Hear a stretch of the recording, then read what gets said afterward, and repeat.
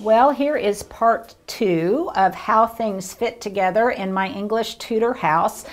We came in from that front door yesterday, or at least that's where, not yesterday, but a couple of days ago, and that's where our tour began. And then a lot of you asked about this area, which is the small hallway that goes upstairs. So what you would see immediately upon walking through the front door is this dried flower arrangement of Terra hydrangeas from Southern Living Plants.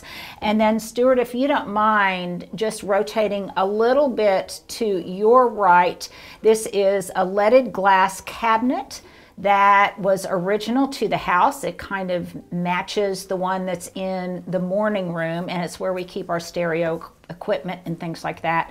And there's storage in here, and it's a built-in. And again, all of this was here when we bought the house originally.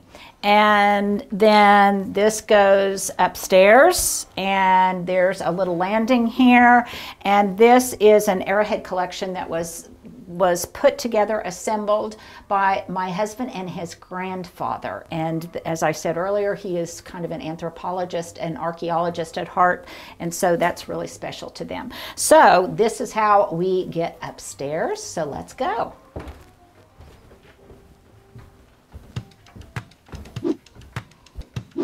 Well, if some of you were wondering if when my boys were little, they poked their little heads through those rails to look into the living room to see if Santa had arrived or not, yes, they did. And I have many pictures of them at the bottom of the stairs when they were littles, looking for their treats and their gifts and their stockings, and those pictures are some of the ones that are most precious to me. So there's a small landing at the top of the stairs. It's a little gallery wall of family pictures. Sometimes I think when somebody says, oh, I'm part of a large family or whatever, that's kind of an abstract thing. So just so you'll know, I really am part of a large family. And when I allude to different family members, this is an older picture, but one that we took when my folks were still alive in our Indiana home. And as a matter of fact, this morning, I talked with my oldest sister, Beth. She lives in South Korea, and we Zoomed this morning. So yes, I do stay close to most of my family members. Well, actually all of them. And we may be a large family, but nevertheless, we do remain in touch real regularly. And then this I do want to show you because it's something that I'm thinking about getting back into. There was a period of time when I was in my 20s that I did lots of needlepoint, and I haven't done a lot of needlepoint recently, but this is a canvas that was gifted to me by a friend of mine, and it is a rendition of my first home that I bought when I was still single. It looked to me like a mini Monticello, and she converted that to needlepoint canvas, and I needlepointed it, and it is one of my precious things that I would probably save in the event of a fire. So that's where I lived when I met my husband. So when you come up the stairs, there is just kind of a long, narrow hallway. And then you guys have seen my bedroom before. Once you get upstairs, the woodwork is painted, and it was painted when we bought the house. So we just continued with that. Again, if I'm being redundant, because some of you have heard this before, I apologize, but we have lots of new subscribers. So we built in these bookcases. They were not original to the house. And when we first bought this house and moved in, this was not our bedroom. This was a TV room, kind of a family room, and our bedroom was what is now my office. But I have always wanted to have a library bedroom, and I saw a picture in a Southern Living magazine of just this type of bedroom in Charlottesville, Virginia, and I fell in love with it. And I already had the built-in bookcases, so this just turned out to be Just a wonderful solution for us. There's a dormer closet over here that is the window that you see that's just at the apex underneath the gable of my front door. And it's just kind of a nice little closet where we can put the less attractive things of life. We have to sleep with a fan on, and there's my question of the day. Do any of you have to sleep with a fan on at night? Do you need to have some, okay, Stuart's pointing to himself. You have to have some kind of white noise. The air too. In the air too. I think it's a lot of men need to have that, or maybe I'm being sexist there, but I just know that a lot of people like to sleep with a fan on. They find it soothing and wonderful white noise. So that's my question of the day. It's kind of an odd one. Do you guys like to sleep with a fan on? And if not, do you have some other kind of white noise that you like to listen to at night that comforts you and helps you fall into dreamland? So, so let me think. I've showed you this before. It's a faux fireplace. The painting over the mantle is of Canyon de Chelly, and I apologize, I'm not sure who the painter is. My husband could tell you. This is one that he had, or we got shortly after we got married, but we love the Southwest, and this is a Southwest painting, and I love it. And practically everything, well, with the exception of that one picture frame, all of these other things on my mantle were thrifted. They came from Goodwill. So I love them, and let's see. Okay, not that you guys care, but there is a picture of me. My husband and I, we honeymooned for 3 weeks in Tanzania. And there I am standing on the banks of the Rufiji River, I believe, or it might have been the Indian Ocean. Yeah, very tan with I didn't get nearly enough sunscreen on.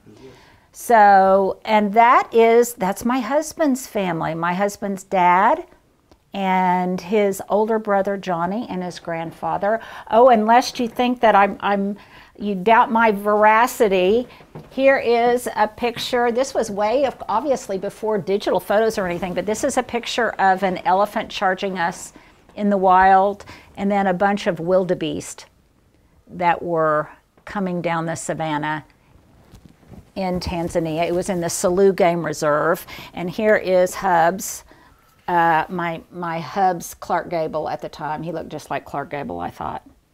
So there you go. So this is our bedroom, and it goes into the office. I may have mentioned it to you before, but this is a wonderful way to reuse, recycle, repurpose. And I had this bench made out of an oriental rug that my husband got me for one Mother's Day, and when he bought it at a local antique store. It had great big holes in it that we were able to very strategically hide underneath the furniture. But when I wanted to put sisal rugs downstairs a long time ago, I made this bench. And again, it's one of those things that's just really a pride of mine, a joy of mine. Behind you, Stuart, these prints I got at Mockingbird Manor. Many years ago. You guys have, Stuart, let's put a link to shopping at Mockingbird Manor. I got those many years ago, and I just love them, and I love the color palette, and I like mixing the things that are a little bit more contemporary with things that are old. One of my my kind of new obsessions, you guys, Stuart, if you don't mind panning the bookshelves, I love baskets. I have a basket obsession, and I love them really in any shape or form. And recently I've become kind of obsessed with these flat woven baskets. They're made in Vietnam, and actually I got these off of Amazon, but they are made in Vietnam. They come with a card that talks about the story of them, and they have slightly different patterns, but I love their kind of graphic sensibility. I love the black and light colored contrast that they provide to the bookshelves, and they're relatively inexpensive, and I think it's a nice way to get that kind of, the kind of punch that I want for my bedroom, which is kind of a, maybe British colonial kind of look, but that speaks to parts of the world that my husband and I have visited. So obviously things that speak to our kind of international travel that are important to me. I also have a number of things from India because my son lived in India for quite a long time. So there you go. That is this part of the room. You guys might recall, if you go back and look at a previous video, the long sofa couch, wicker sofa, sofa table that is now in my living room, that used to be up here. And we moved it downstairs, and when we moved it downstairs, I relocated some furniture that I already had over here. And I love these little antique chairs because they're good, and when I need additional seating at my dining room table, they're lightweight and I can take them downstairs. And then if you kind of look through there, Stuart, you can see that is the top of the stairs. And then you guys have seen my office. This painting this means a lot to me. And my husband got it for me one year for Mother's Day. And let me think if I can get this story right. This is a painting of a woman that I believe was Alexander Calder's mistress. Alexander Calder, if you remember back to the 60s and your art history class, he had those fabulous mobiles and things like that were very popular and very reminiscent of the 60s. Alexander Calder, and this was his mistress, and I really don't know who painted it. But that was the story that my husband was told when he bought it for me. And he bought it for me as, again, a Mother's Day gift because he knew that I would see the resemblance between this person and my first mother. And he got that for me. So that is very, very precious to me, and one of those things that in the event of a fire, I would grab and take with me. We do have a TV in our bedroom, but I have to say it doesn't get used very much. We're not big TV watchers, but I do like to have it there in the event and actually sometimes when my kids come and stay when we're not here, they'll take over the master suite. The other thing is, when my mother-in-law was still alive and she used to come visit us, she would have the master suite, and she always had to have a TV in her room. So that's another reason that we had a TV in the bedroom.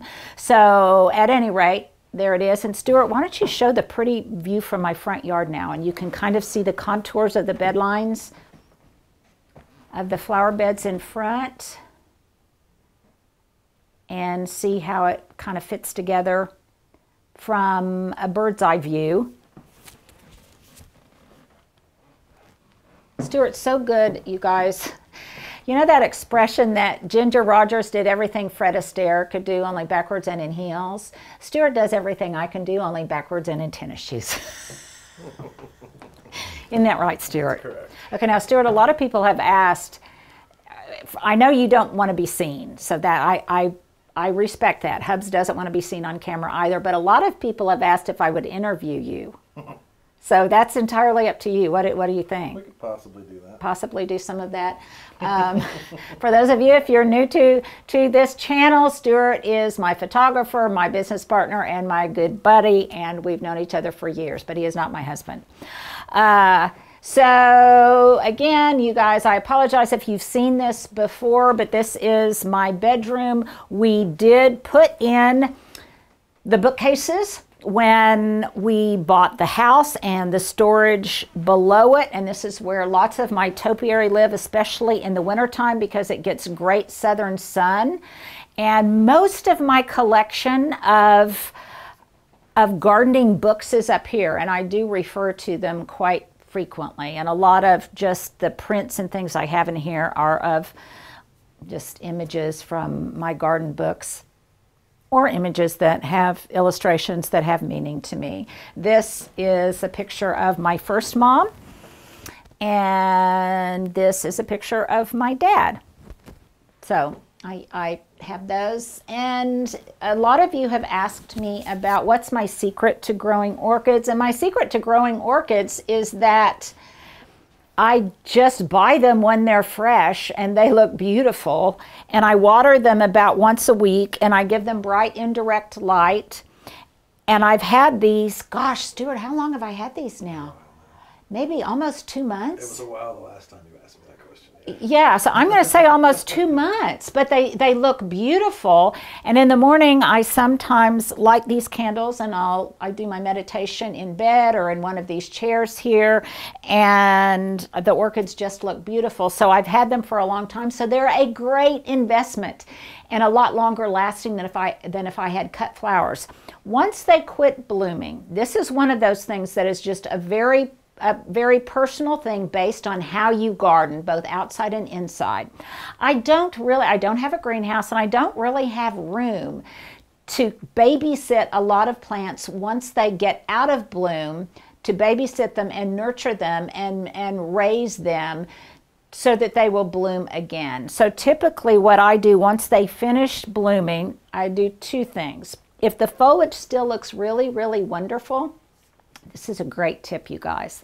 I will sometimes cut off the spent bloom, and then I have a couple of silk orchids that look so realistic.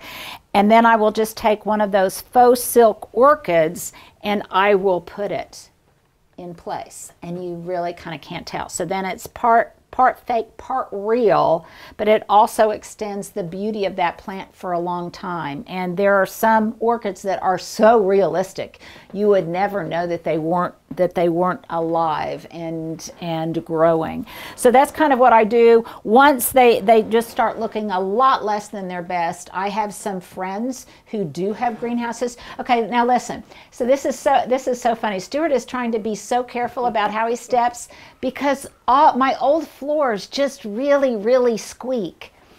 And it's, you know, there's no sneaking out of the house.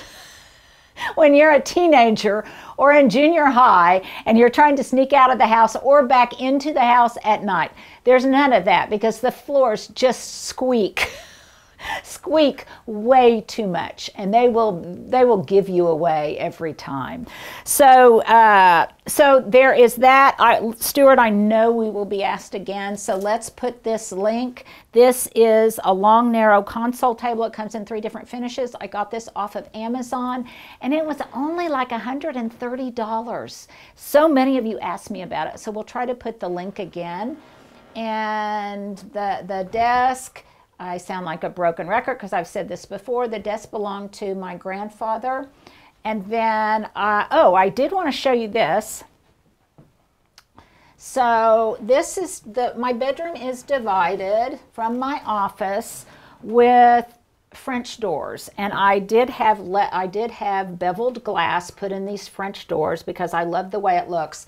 And I've always thought that this would be a brilliant setup. I don't know why I didn't do it when we first moved in, when my boys were little, because it seemed so obvious to me, and I don't know why I didn't do it. I think I was kind of talked out of it because I wasn't confident enough in my own design decision making then. I was just trying to learn how to be a mother. But this would be a brilliant setup if you have a baby, because I've always thought this would make a wonderful, wonderful nursery, and then you would have the master bedroom right attached to it. And I've always thought that would be a brilliant setup. But I like this setup too. But here I wanted to show you this, because this is one of my plant towers. I think I alluded to it the other day, off of QVC. They're back in stock. Hopefully they're still available. I'm not sure. We will check, but I'll put a link. But then I just had an extra piece of round marble that my husband found in an old showroom of his, and so it just makes a wonderful little side table and portable, so I can move it from here to there or inside to outside in the garden. Okay, so this will be kind of quick because you probably aren't that interested, but it used to be that this office here stopped back here against this wall. And I had a tiny, tiny little closet, which is now my accessories closet, and that was the closet that belonged to this bedroom. There was a really long, narrow, very inaccessible closet. So after we lived here for about, I don't know, 20 years, we finally redid the master suite, and we bumped this wall out. I had wonderful craftsmen who were able to replicate the coved rounded ceiling that was original to the house, and they were able to recreate that on this wall. And then, so usually this is shut off like this. So those of you who live in new houses might find some of these kind of old house quirks kind of interesting. So then this can be completely closed off. And when it's open, then it opens to my closet. And this is my closet. My husband closets and uses the bath down the hall, and I did clean it up just for you guys. This is where I have all my boots and everything, and you'll notice that I did take your suggestion and I got a little space heater for in here, because this is an exterior wall and it gets really cold in here. So at someone's suggestion, whoever it was, I appreciate it, I did get a tiny little space heater to put in here. And since I have rediscovered ironing, I now have my ironing board in here and my iron in here, and this is where all my garden boots and everything are. And yes, I have way too many clothes, but it's but a lot of them I have had since I was in my early 20s, and but they do cycle in and out, and most of them are thrifted. Okay, so there's that. And then right across from that, and this was designed by my husband and I. And then across from it, if you haven't already seen it, directly across from it is my accessories closet with the slot wall and all of my costume jewelry and everything. And some of you wanted to know if it was still neat, and yes, it kind of is still neat. I can still find stuff. So that was one of my winter projects. And then I'm sure have no interest in my bathroom, but this is my postage stamp of a bathroom, not one of those great big jacuzzi filled bathrooms that some of you might have. It's very, very tiny, but it's mine and I love it, and it got an update. So there you go. Okay, so that's the master suite.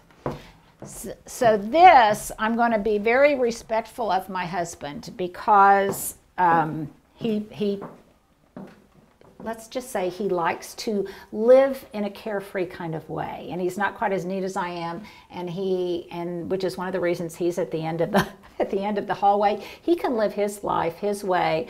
We can sleep together, and then I can live my life my way in the master suite. That'd be another question. Let me know how many of you guys do that. So this is just a long, narrow hall with these interesting kind of openings. I can definitely see these need to be dusted. This is an area I don't come down to this end of the hall very often, quite frankly. This is one of these. This is probably kind of dark. I'm sorry for that. But this is one of these old house features. This is where the telephones used to be. And then there was just a little cabinet down here, and that was where you kept your phone book and things like that. And also, I believe somehow the doorbell was connected to this, so you could hear the doorbell through this. I'm not really sure on that.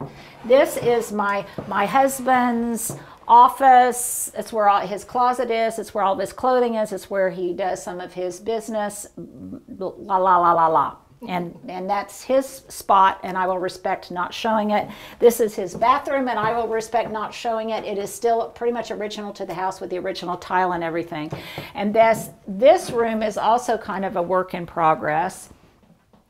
I can see that Hubs has been in here.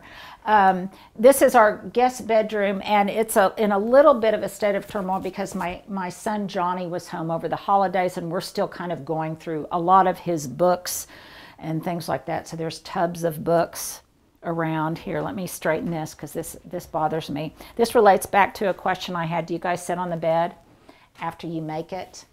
And I don't, but Hubs does. So there, now I've got straight cushions. I do love these old Madeleine quilts and things. It's kind of one of my signature things that I like to have in my home. This is probably my only real major concession, I guess, to femininity, is this pretty Villeroy Bach wallpaper. And when we moved into the house 32 years ago, and we did some work when we first moved in. I selected this wallpaper, and I really do still love it. And it's kind of dark in here right now, but this room gets absolutely beautiful, beautiful morning light. And there's a couple of small closets in here, and another piece of wicker. You guys know I love wicker furniture. I had a piece of beveled glass made for the top. And this, by the way, is from Dulles Glass and Mirror. And this is kind of interesting because both this company, Dulles Glass and Mirror, and also the slipcover company, Needles and Shears, they both contacted me recently saying that some of you have contacted them about ordering some things. So I can highly recommend them. They do great work at a great price point, even if you're having to ship it in. So that's pretty much it. There's another closet here that right now is mostly stocked with my children's books and things that they had in their nursery. This used to be the nursery when they were wee ones. So that's pretty much it. Stuart, have I forgotten anything? But that's how it fits together. Some of you may ask how large my house is, and my house is about 2,900 square feet. There is a basement downstairs, which you guys have seen, which is where I work out. And then obviously there's a detached studio outside, which you have seen before, where we shoot lots of QVC things and some of my projects. But that's how things fit together. I'll show you one last thing, because it relates to all of the wicker that was downstairs. And Stuart, we might put a link to the video where I talked about how things fit together downstairs. This is another piece of that beautiful wicker that is painted, that color inspired by something that I saw in a Martha Stewart magazine that reads Almost Green. And then I've got a couple of house plants here. So there you go, you guys. That is how it fits together, the upstairs version. Let me know what you think, and make sure to answer my question of the day in the comments below. And make sure you read one another's comments, because you guys are a lot smarter than me and you come up with suggestions that are just brilliant. So there you go. Have a great weekend, and I'll see you next time. Well, Stuart, come on in. This is kind of an unusual way for you to come into my house, because you typically come in the friends and family door located on the east side, which is the secondary entrance. But Stuart is coming in the front door along with all of you, because today I'm going to give you a little tour of my downstairs. Now, I told Stuart, I said it might seem redundant or kind of iterative, because I've showed you downstairs before. But we have so many new subscribers, and recently I have made some changes to my 1932 downstairs home, and a lot of you have so many questions that I thought right now, while we're not concentrating on a lot of spring stuff or holiday things, that you might just be a little fly on my shoulder, and I would just give you a little bit of background on some of the colors that I used, on some of the strategies that I use in my house, and maybe a few resources. So recently there has been a lot of questions about my artwork. I don't have a ton of expensive artwork, but I have a few things, some of which belonged to my husband before we got married. So Stuart, if you don't mind backing up a little bit, the first one that is very special to us is an ocean scene. This was painted by Jacobson, and some of you who went to OU or are familiar with the art scene in Oklahoma, I believe is it still named the Jacobson School of Art down in Norman? And this was painted by an Oklahoman, and we just love it, and it gives a little bit of that kind of an aqua and a blue contribution to my home that doesn't exist in a lot of different places. So there's a little bit about that piece, and I'll share some more information about some other things later. So a lot of other questions I get relate to how does it all fit together? Well, if you came in my front door, there is a tiny little vestibule in there with a coat closet. That's where my mailbox is, etc., etc. And it's got a nice view to the front yard. And it contributes great, beautiful indoor light, because the dark mahogany woodwork in my home makes things a little bit dark. And then if you came in and you went to the left, you could see my dining room. And I'll talk a little bit more about that later. But so many of you asked, because when I first started doing my YouTube channel, this was painted kind of a glazed Ralph Lauren red, almost the same hue as the light shades and also of the cabinet that's in there. And just recently, because I wanted to lighten things up a little bit, I painted it this beautiful, it's called Svelte Sage, and it's a Sherwin-Williams paint, and I just did this a couple of months ago, and I have to say I really, really love it, because it did just that. It kind of lightened things up. But enough about the dining room. I didn't get really many new pieces at all in here, but I had a decorator help me, and I completely rearranged things. And if you're interested in that, Stuart, let's do some kind of playlist where people can go back and see some of my inspiration for this. But all of my furniture in here, at least the love seat and the couches, this belonged to my husband even before we were married. And I had the slipcovers made by a company called Needles and Shears in Texas. And I don't know if it's a trend that's worn out or not, but I love the look of white slipcovers. And even though they always say slipcovers are so easy and they transform things and you just take them off and wash them, not so much. They do get dirty, and I can wash them, but not easily. It's very difficult to get them back on in a way that looks good, but I do like their relaxed vibe. More importantly, I like the way that they are just this beautiful light canvas upon which other things in my house can play, like my pillows and my greenery and my foliage and things like that. The two captain's chairs that flank either side of the dining room, those belonged to my mom, my second mother, as did all of the wicker in here. And some of this used to be upstairs, but I painted it a color that I saw in a Martha Stewart magazine. It's so dark it can almost read black, but I love wicker. I love wicker when it remains natural, and I certainly love it when it's painted, especially darker hues. I also, this time of year, I love orchids, and you guys have asked me about orchid care, and we're going to try to do a video where we go and we talk to an orchid expert in his greenhouse, but I'm not really any expert, except that I know that I water them about once a week. When I buy them, I make sure that they're very fresh and that they have a profile and a form that I like. Most of mine I get at Whole Foods or at Trader Joe's, lately primarily Trader Joe's, and then it's just basically how you style them. I have a lot of them down here, and I have a lot of them upstairs, and I love them because they're not prohibitively expensive and they last a really, really long time. Stuart, how long have we had this? A long time. I got it originally because I wanted it to be a pretty backdrop when I was on the Tamarind Hall show, and it's done just that, and it's just beautiful there. And then also I have lots of my favorite books here, and it just makes them easy to pick up and look at any moment in time. And that leads me to kind of another tip that I want to show you.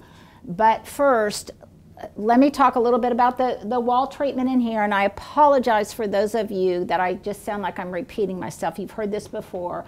These are plaster walls. All of these rolled edges were all here. They're all original to the house.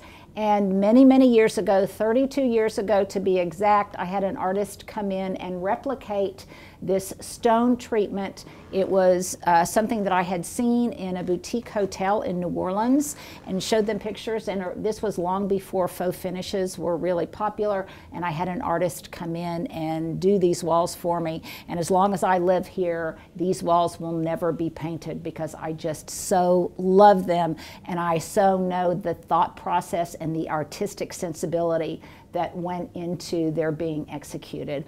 All of the woodwork in my house, for the most part, with a few exceptions, is all mahogany, and it's all, for the most part, it's all original to the house, from the fireplace to most of the shutters, though I did add some built-in, mahogany built-ins later that were not original to the house, but we did stay with the original mahogany. A lot of you asked about the rug, that I have oversized rugs both in here and in my breakfast room and kitchen, and these were custom made. They're just a basic sisal, and I had them bound in kind of this top color, which is the same color that I've used throughout the downstairs. They were made by a wonderful business that's right around the corner from me called Rug and Carpet. I got these were made in like less than a week. And again, they're custom made, and they're not really terribly expensive. And in fact, some of these, again, I've lived here for a long time. I think this one is the second sisal rug that I've had in here, and this one I wanted to be a little bit bigger because it, according to my friend who gave me some tips, this really optimizes the size of the room and makes the room look larger maybe than it really is.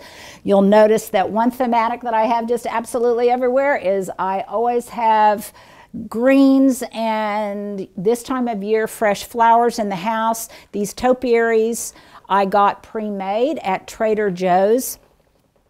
They were here, they've been here since well before Christmas, and all I do is about once a week I water them, and I put them under the sprayer in my kitchen, and I hose them down to knock off any potential spider mite or anything like that. And typically this room stays pretty cool because I've got a smart thermostat, and it will float down to about 62, 65 degrees if I am not home to manually override it. And all of the plants here really seem to like those lower temperatures. It can get dry, and I'm thinking about putting a humidifier in here, but right now it hasn't been too bad. A lot of you know that I meditate every morning, and I kind of roam in different places where I meditate, but this is one of my favorite wintertime places to do that early in the morning. I typically, well, I wouldn't say typically, it kind of depends on a number of different things, but quite often I get up about 5, and I light this little antique furnace, little fireplace thing that is original to the house, and that is located inside the faux fireplaces.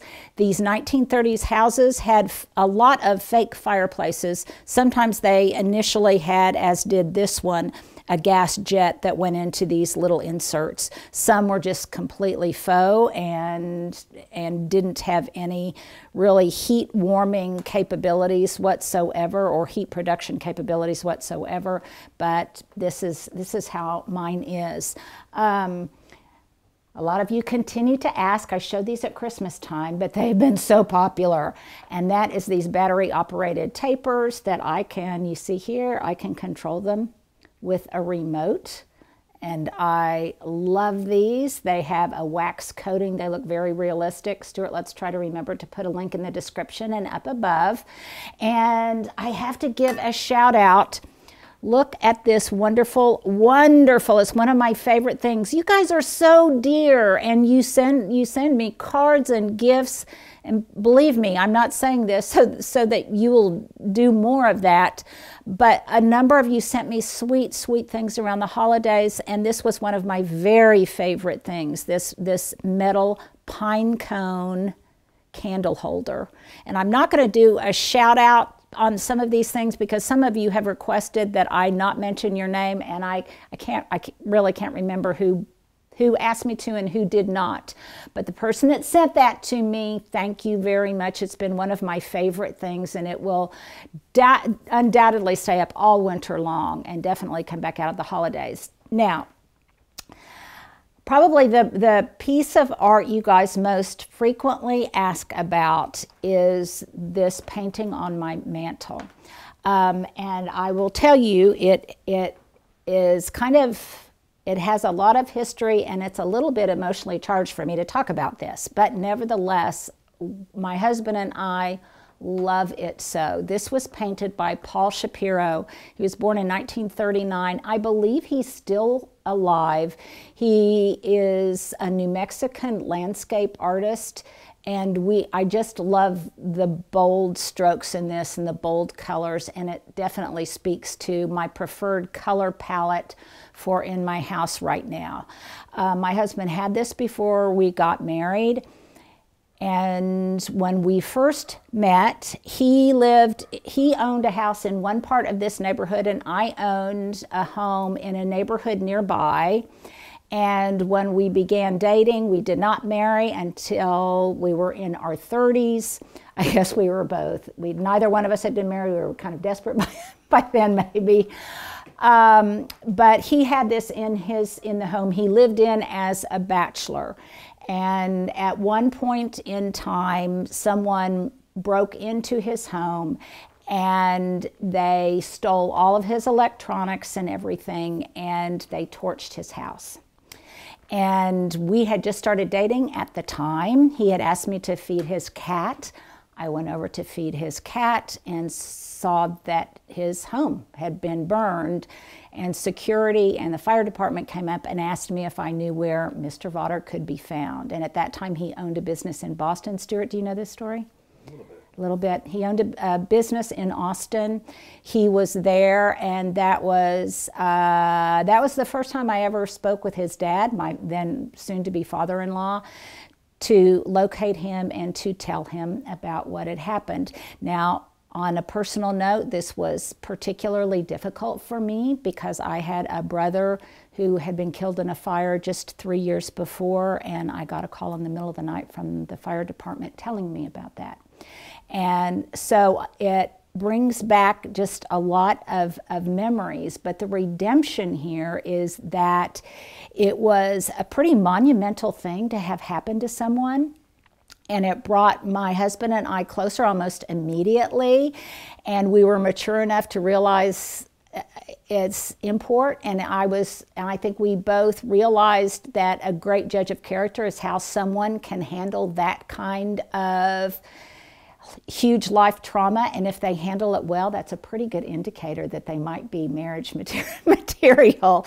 So 2 years later, we got married, and my husband just handled it with such great equanimity, and I just love that about him. And the story is, it was pretty damaged, but we took it to a brilliant art restoration individual who restored it. And so to me now, it just has such a wonderful history of love and discovery and redemption and continued beauty and perseverance. And so it's just so beautiful to me in so many different ways. So Stuart, you didn't know some of that story.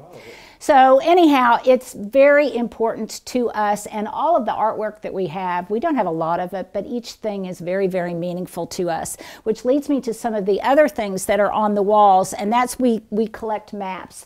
And it's one, particularly in our youth, we traveled a whole lot, and that would be our thing, our souvenir that we brought back. My husband is probably the most geographically literate person I have ever made. He has traveled the entire world, as has his entire family, and so whenever we would travel someplace, we get maps, and then we bring the maps back, and they have significance to us and remind us of the different places that we've been and how fortunate we have been that we were able to travel the world at different points in time. So that is that. You'll notice that I brought in one of my olive trees that gets great southern exposure right now. that's where the Christmas tree was. And please, let us all take a moment to really notice how clean my windows are. So that's been the most exciting thing to happen to me in a while.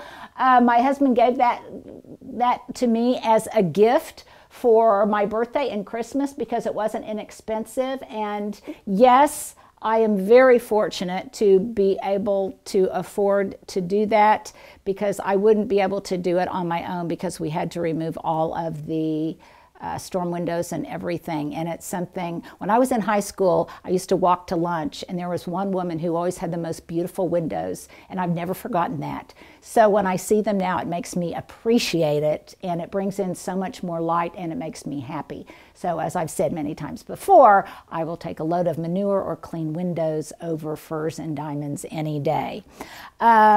These, I won't spend too much time in here. The bookshelves are reproductions, and my husband and I we need an intervention, as does my son Johnny. We have way, way, way too many books. It's the hardest thing for us to get rid of.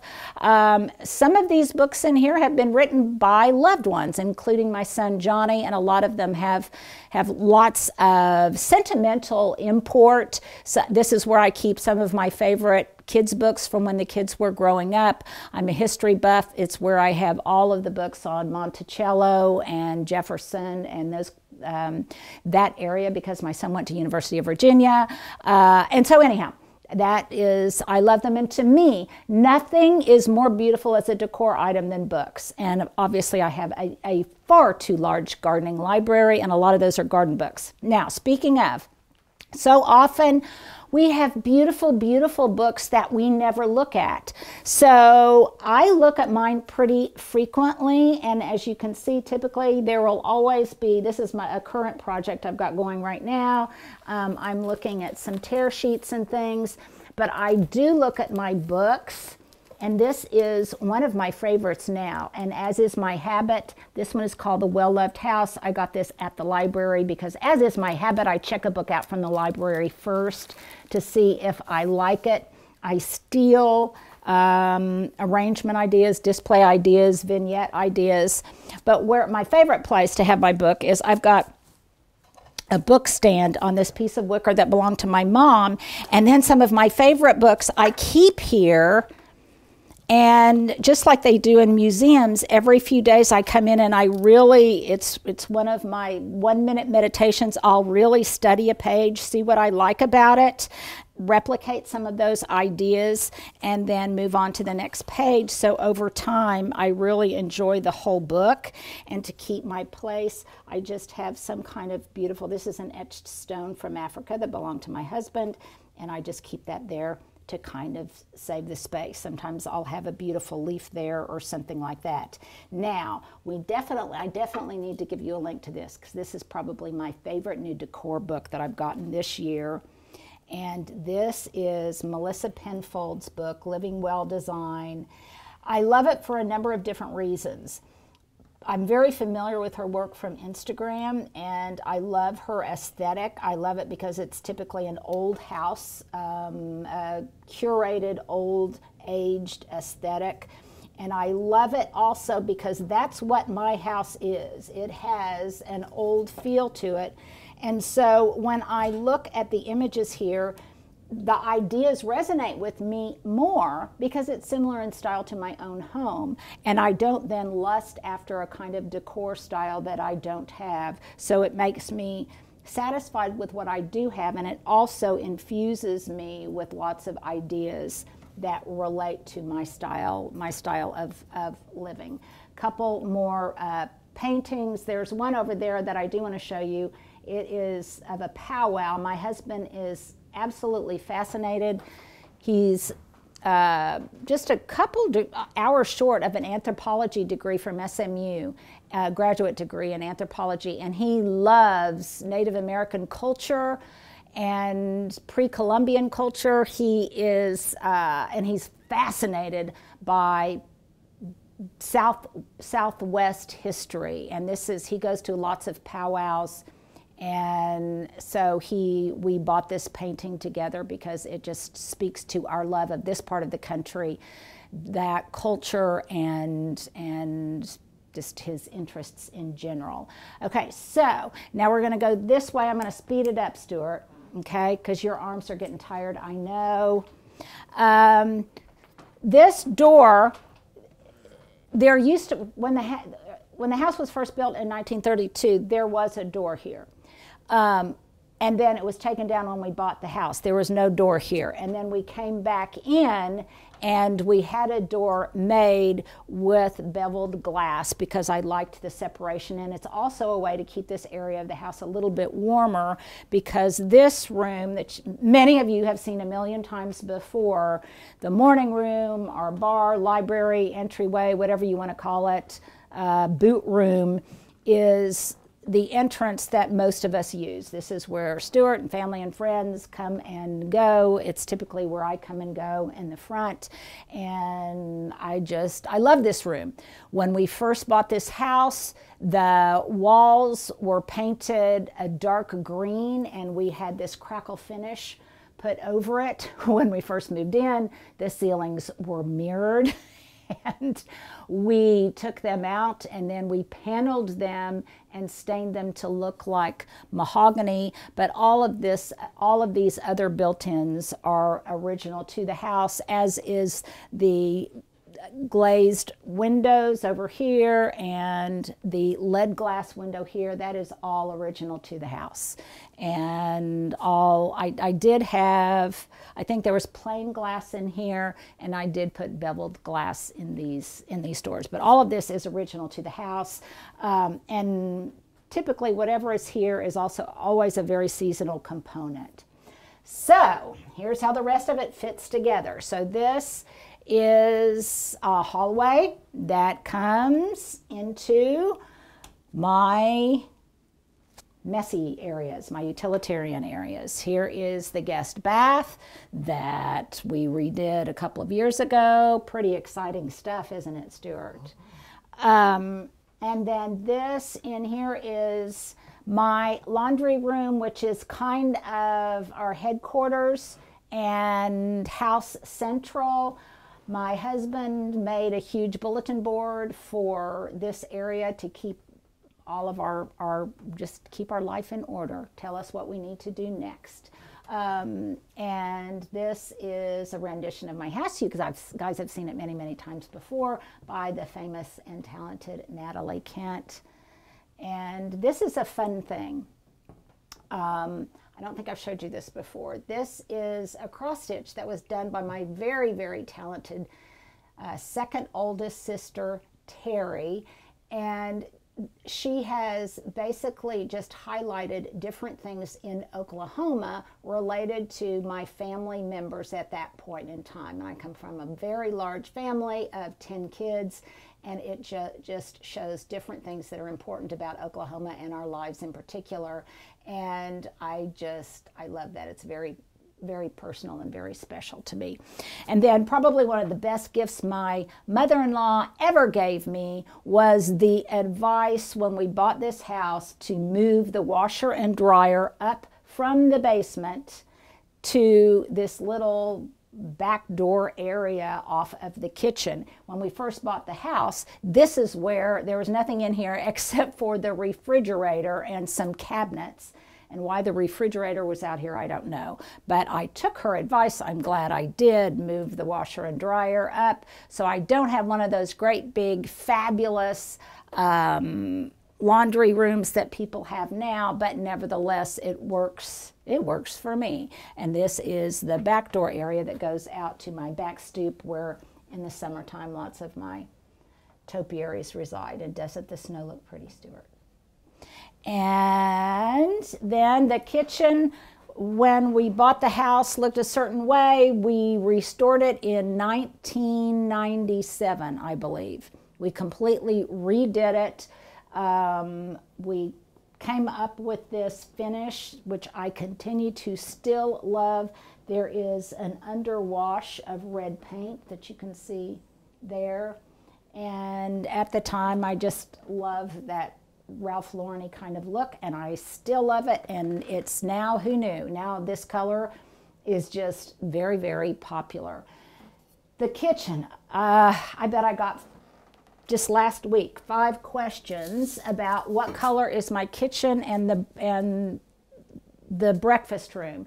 It's a color called white sand, and it's a Sherwin-Williams color. It just, depending on the light, it looks kind of creamy, kind of buttery, and it, most importantly, it blends well with the faux finish that I have in the living room and in the other areas of the house.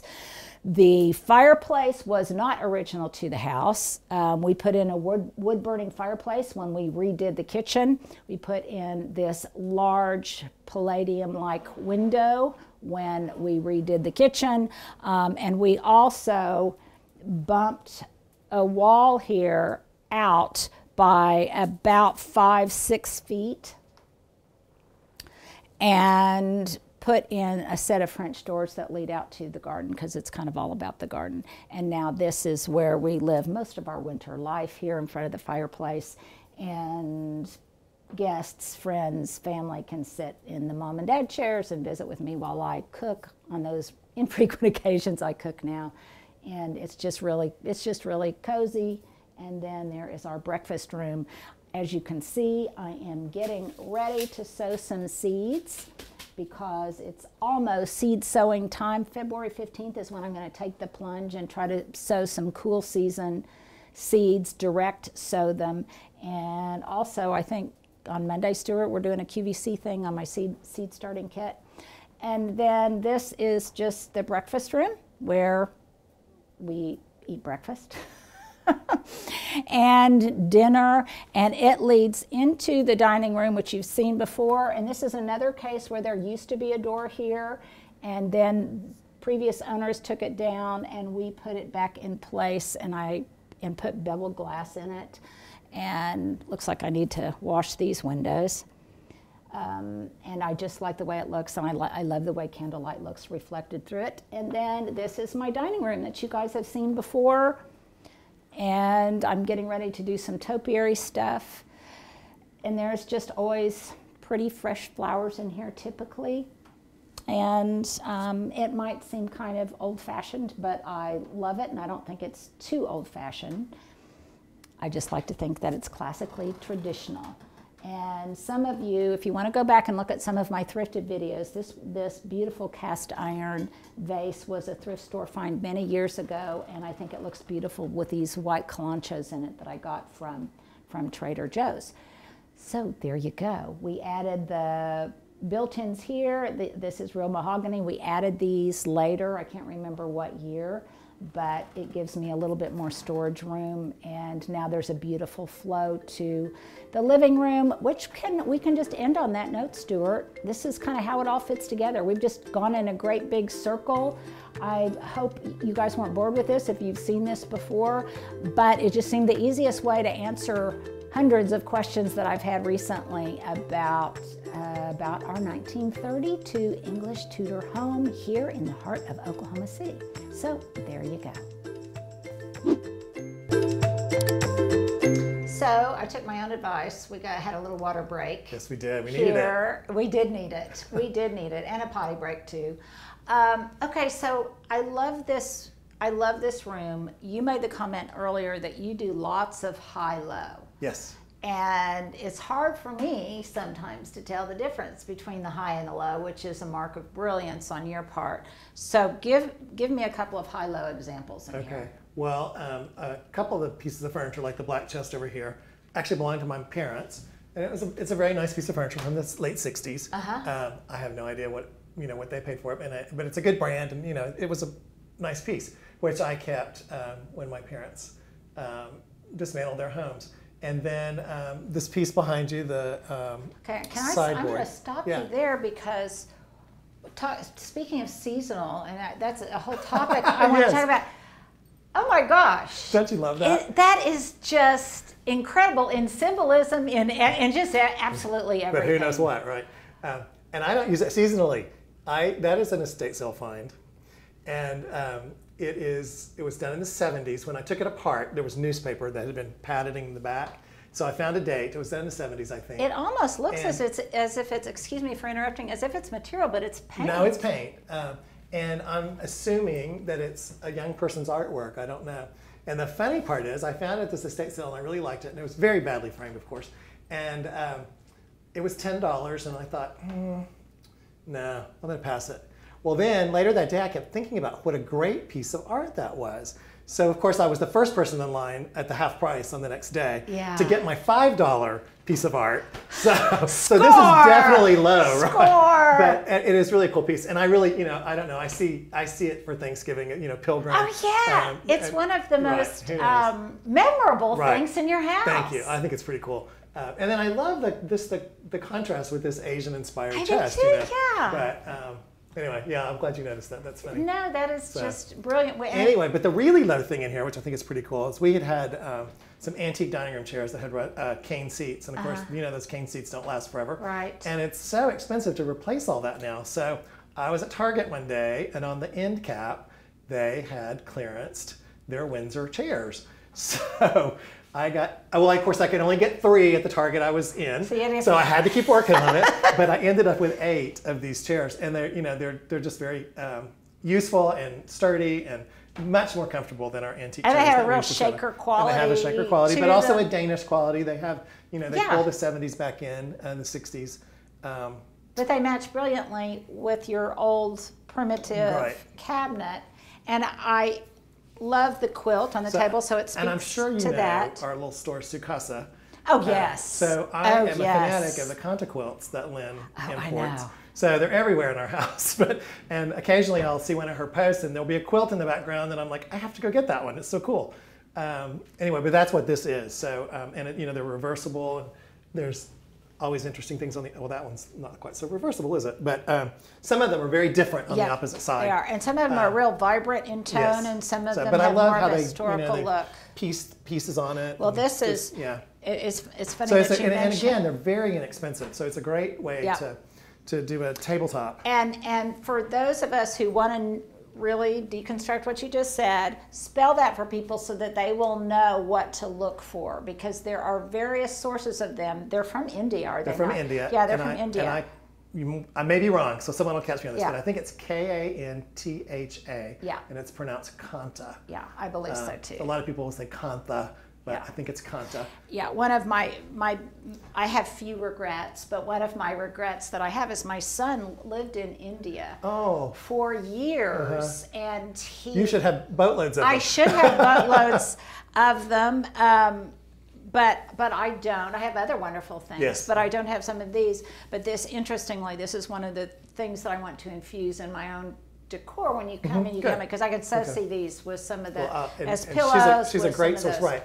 You can do pillows out of it. They're often not really large in size, so they make good tabletop things. But I found one in Dallas at a store that we all used to love, Wisteria. Oh yeah. That was large enough for our bed. So it really, it's a king size, which was a real find, because they are hard to find. I think that's the mark of a good decorator. First of all, you're opportunistic. You always have your eyes and ears open for something that has potential. I'm gonna give a little shout out to Lynn, because Lynn, you're probably going to be watching this. I hope she will. Yes. Love you, girl. She has a wonderful home in the Paseo district, which is a historic district here within walking distance of my house. That's Spanish architecture. Right, from the same time period as this house. This house, just wonderful. And she's got a needlepoint shop there with fun little gift items and everything. If you're coming in from out of town, you definitely want to go to Sukasa in the Paseo district. So you and I were commenting on the fact that you do not have a rug in here, and I love that. I don't have a rug in my dining room either. Yeah. Well, for practical reasons, it makes a lot of sense not to have one. In my house, it also works because there's so much around us that, again, having a simple, quiet floor is appropriate, and I think it helps show off the other things in the room. Right. Yeah, in gardening terms, I call that negative space. Yes. I need to have some negative space, Absolutely. And I have way too little of it right now. I need to go home and work on I don't have a lot of it, but I have some. So what are these interesting? So those are called magic sticks, and an artist friend of mine made those many years ago. But she works with found objects. That's kind of how she does her sculpture. And these are vertebra bones, and then she carved these sticks out of, I think they're redwood or something, and she used a bandsaw. And then it's all covered in rice paper. And then she embellished some of them with little things. So talk about texture, and Anyway, my husband would just go crazy over, because he's a huge anthropologist. Well, and it's just, again, in this house, it's like, what are those? Because there's nothing like that. You know, it's just interesting, I think, and different and contrast. But they don't stand out, right? But they, and I think I probably liked them when I was really in my Santa Fe mode, you know, and I thought they had that vibe, but that's kind of passed, and so they still work as an art piece, though. Yeah. There's something everywhere you look. Now this kind of crosses over from your sweet thing, so this must be a love. Sweet. That's my great grandmother. I was going to say, I bet it had. I bet it had a story. Yeah, and it always sat up on something like a cat will do, you know, surveying the room. So. And I bet it just, again, jettisons you back to your childhood to see it. Yeah, I would not buy it. I would, you know, today. So this is both. We're going to come into the kitchen, and this both feels very much like it speaks the same language, but it's in a completely different, refreshing, liberating way. So come in here because it's got a different spatial awareness. Well, the scale changes in here. The scale changes. So this is the transition point between the old and what we call the old and the new house. And the first part of this room really was the original kitchen. The back door was a window. The kitchen sink was kind of right in here where this countertop is. There was a window here. So it was a very narrow galley kitchen. Had some interesting architecture features. I mean, the ceiling is sloped, kind of a shed roof on the outside. So then when we decided to make the addition, this became our China room / breakfast room, and then a new kitchen, which we needed and wanted. So it's got a sensation of dining in a butler's pantry. It does have that feel. It absolutely does. So and this is where you've got all of your Fiesta ware, more of your blue and white. I'm gonna take a leap here and say you've got kind of an obsession with China dishware. Look at the color on that. Yeah, that's Russell Wright American Modern from the 40s, I believe, maybe late 30s. I love that chartreuse color. Do you and your husband entertain a lot? We would like to say we do, but no, we don't. So part of the reason for doing this room was we had amassed all these dishes, and we wanted to be able to see them.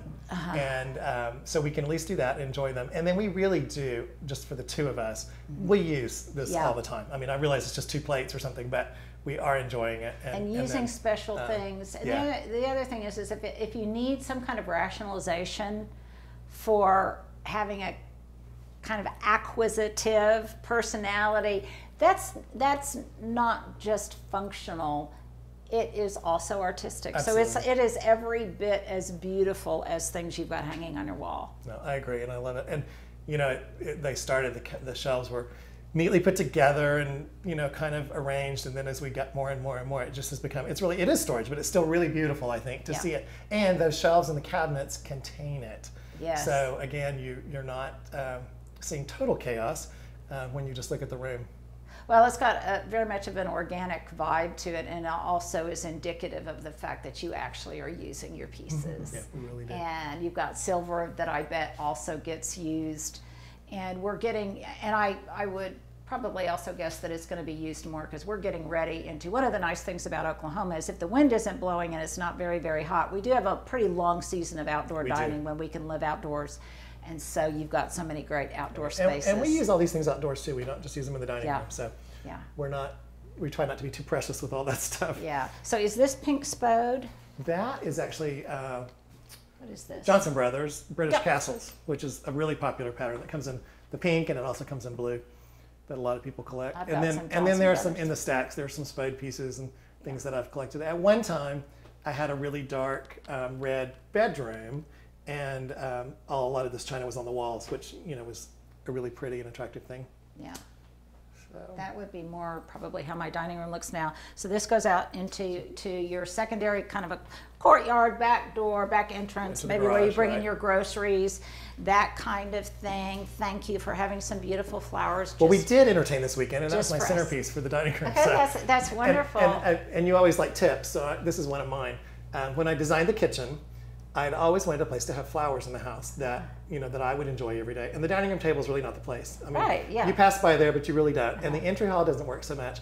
So when I intentionally did this and said, I'm going to always have something on the counter, whether it's a flower arrangement, you know, from the weekend, or something I just got out of the yard, or you know, when pumpkins are going to be out here soon, there'll be a big pumpkin up here. Yeah. Just something to enjoy. And this is the one place we are a million times a day, is standing right here, so we get to enjoy it. And I think it takes a tip kind of from restaurants and bars and things, that they always have a place, one central place, yes, where they always have fresh, and usually it's kind of extravagant. Yes, it is. Done, and this is just beautiful. And so the other thing is, I notice on a practical level that even though you like layering in things, that you have lots of functioning, workable space. Yes. So you like to cook, don't you? Oh, we do, absolutely. Yeah, you cook a lot. We do, so this is just a brilliant kitchen.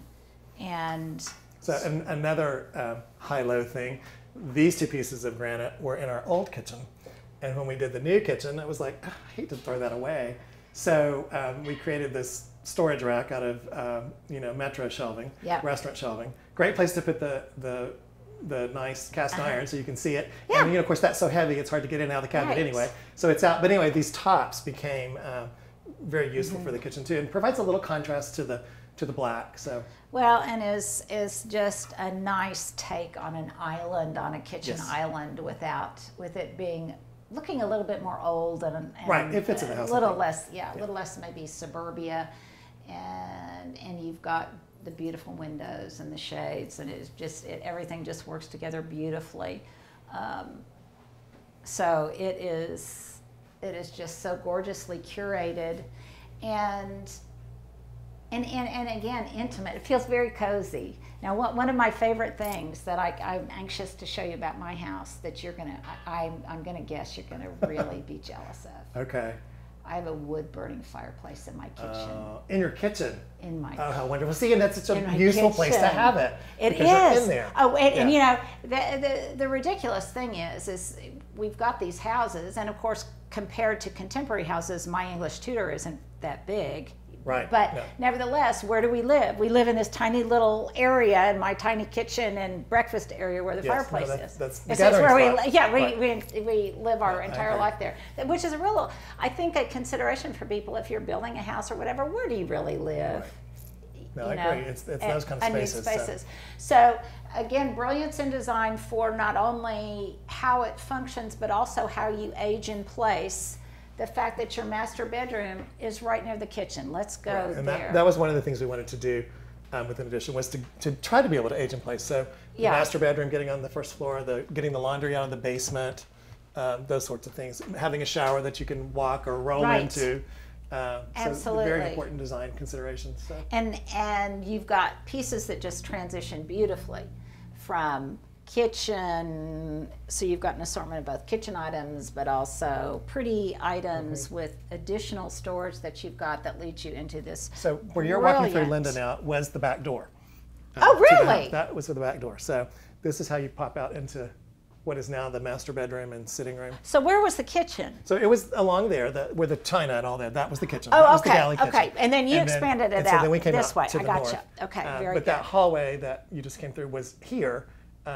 And where the door is now was a window, and where the door into the bedroom was the back door, so to the house. And you've managed to make it, even though it's a passageway, you've still managed to make it functional space because there's storage. Oh, absolutely. And there's little. But it also provides a transition from the kitchen to the bedroom, which is a little tricky when you're adding onto one of our old houses to get the transition right.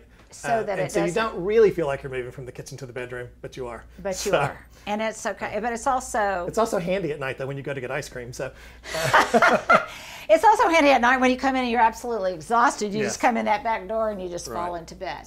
So oh my gosh, I love one of the things that I'm passionate about. I love a British colonial look, and this room has a real British colonial vibe. I like the fact that you made no apology or whatever for putting the TV here in your bookshelves. That's just... I think it's what we do, and so you just have to do it. Yeah.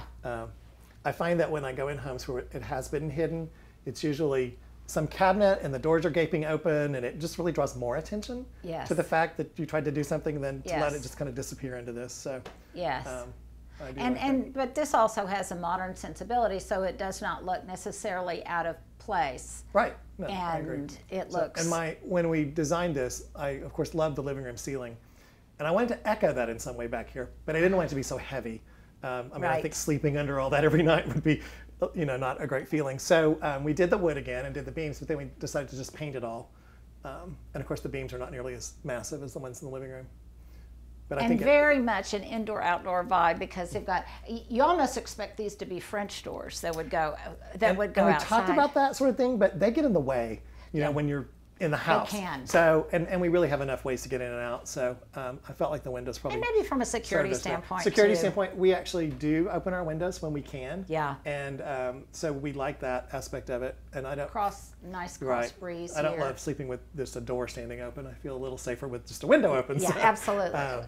And you're right near the back door, so this is. But every place, what I love about all of your living areas is every place I feel like I could plop down and be very comfortable with a book and a cold drink or a cup of tea or a glass of wine or a glass of wine or a bracing glass of whiskey on ice. Yes. Anywhere, and just feel so at home. Well, thank you for saying that. That is, I think that's a goal. Is you want, yeah. Even if you are a minimalist, you still want to be able to do those things. Yes. I mean, we're all drawn to that. And there are different aesthetics on how that works and what you want, but you still want a comfortable place, and you should have lots of them. Yeah, and even if you're a minimalist, I think minimalism and warmth are not mutually exclusive. They are not exclusive at all. So this is. And as you come out here too, you will see the furnishings start getting a little more mixed. There's some 70s things, some reproduction things, from the 20s and 30s. The sofa is a copy of a famous designer from the 30s, I believe.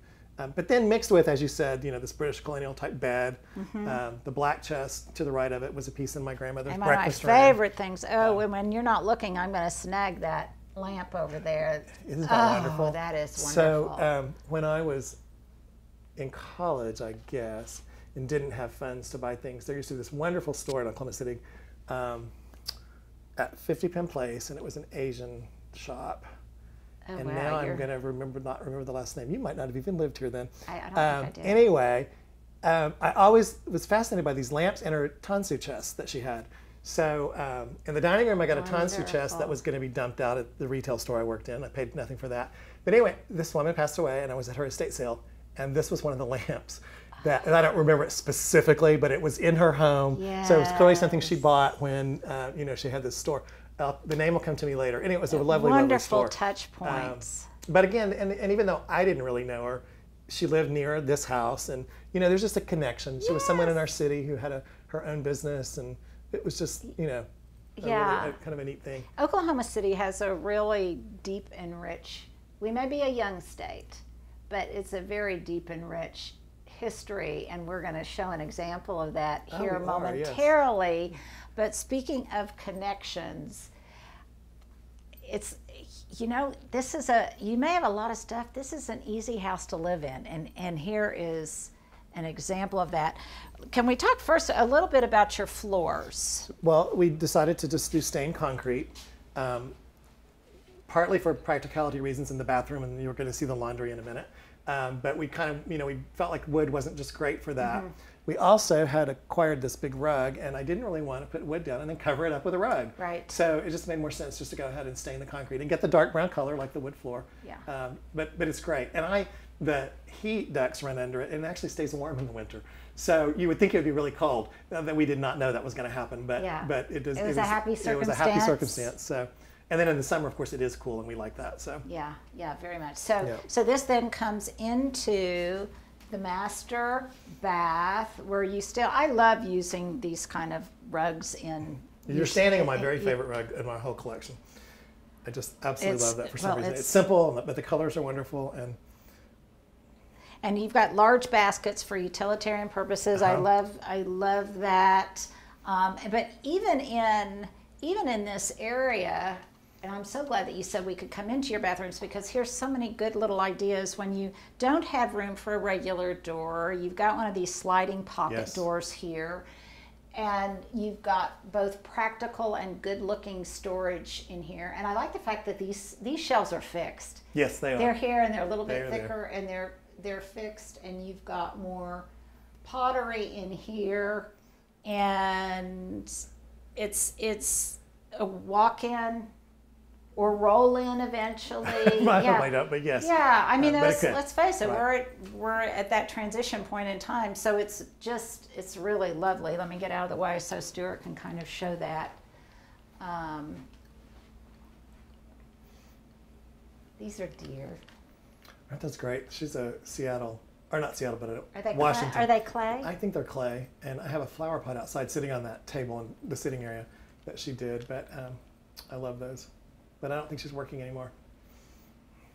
Better show these, Stuart, or people are going to ask what we're talking about. These little clay flowers and things here. I have some of these baskets too. Aren't those great? They are great. They're very fun. They're made like this was, I don't know if these are made out of gum wrappers or I don't know, something like that, but they're woven. That or comic books or I don't know, but something like that. Yeah, something colorful. Right.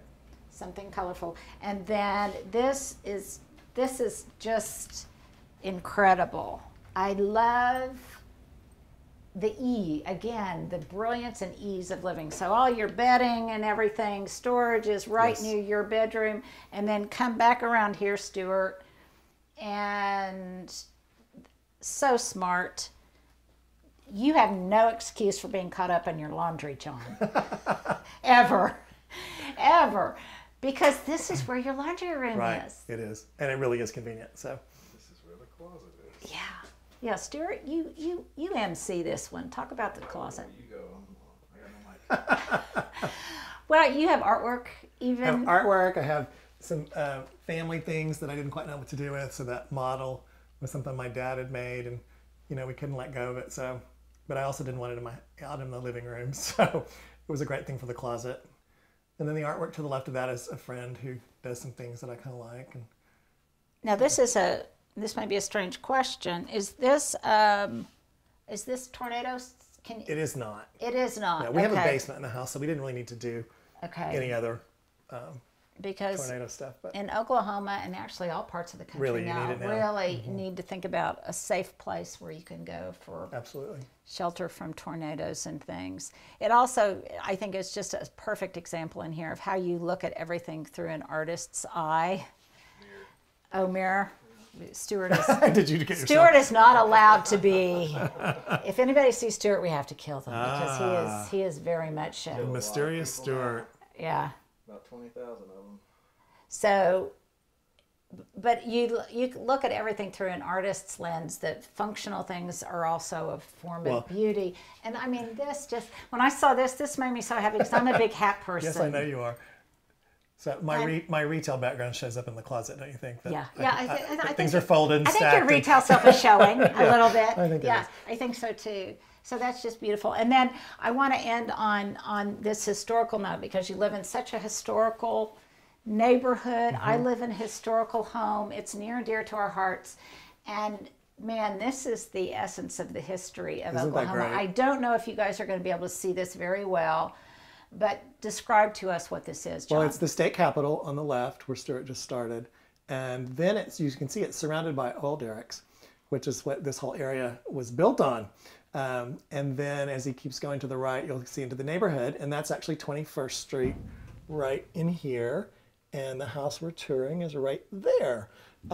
So we feel like this picture was taken probably in the early 30s, somewhere in there. You can totally see it. Yeah. That's so cool. And this so speaks now for those of you from out of state who may wonder. No, we don't have these oil derricks. I think there's one on the. But none of the actual derricks. None of the towers. Right. Yeah, there's the pumps, but not the towers anymore. Which it looks cool here, but really is kind of unsightly. It would have been horrible. Right. And it must have smelled just terrific. Yeah. And this is very much, we're thinking the vintage of like the 1930s, which is also when my house was built. The other interesting thing that I don't know the history on, apparently there was a street car. There was a through streetcar, here. yeah. And I bet it connected with the streetcar that ran up and down Classen, which is very much near my house. Yeah. So it gives us a window into the past, which gives us a touch point to how we're kind of we're a nice little reservoirs of the past in these older homes, and it's I think why we're so crazy about it. And it's such an honor to be a caretaker of something like this, and to keep it going.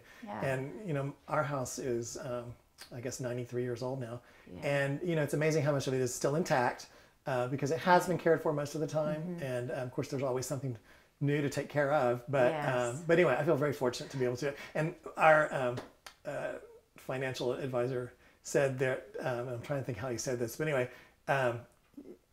Owning an older home, a historic home, is truly a lifestyle choice. You pick to do that, and then to invest your money in it and to take care of it. And if you aren't willing to do that, it's probably not for you, because it's a lot of work. It's about being a good steward. It is, absolutely. About being a good steward. But the other thing is all of us who have experienced real major swings in the real estate market, up and down and up and down and up and down. As someone told me, again, it was a financial person, but they're not making any more old homes. No, they are not. So they're not making any more 100-year-old homes. And so there will always be an appetite for those vestiges of history to really reside in history. And I always like to think, you know, like who knocked on these doors and what news was conveyed through these doors through the world wars and all of those kind of things. So it really does make you feel a responsibility to be a good steward, and nobody's a better steward than you are. Oh, thank you, my friend. Thank you.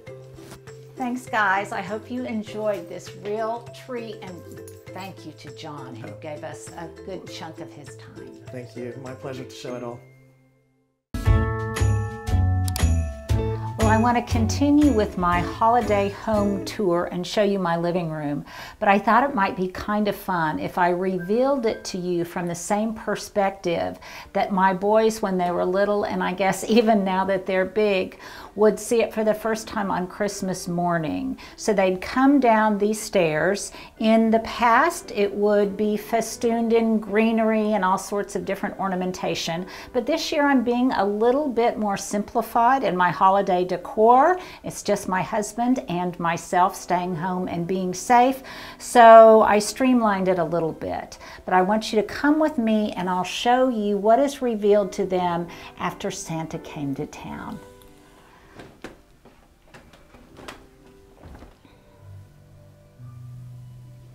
And so here we are in front of my fireplace. The stockings are hung with great care because I've got lots of candles lit, and I try to make it as magical as possible. I'm sure you do too. Let me give you a little bit of detail about my holiday decor, a little bit of how Christmas unfolds at my house, and some of my favorite things, starting with the music that you're hearing. This is my favorite CD of all time. It was gifted to me by my friend Gayla, and at the time she said it was her favorite CD. If you've watched my videos for any length of time, you know I have a real fondness for piano music.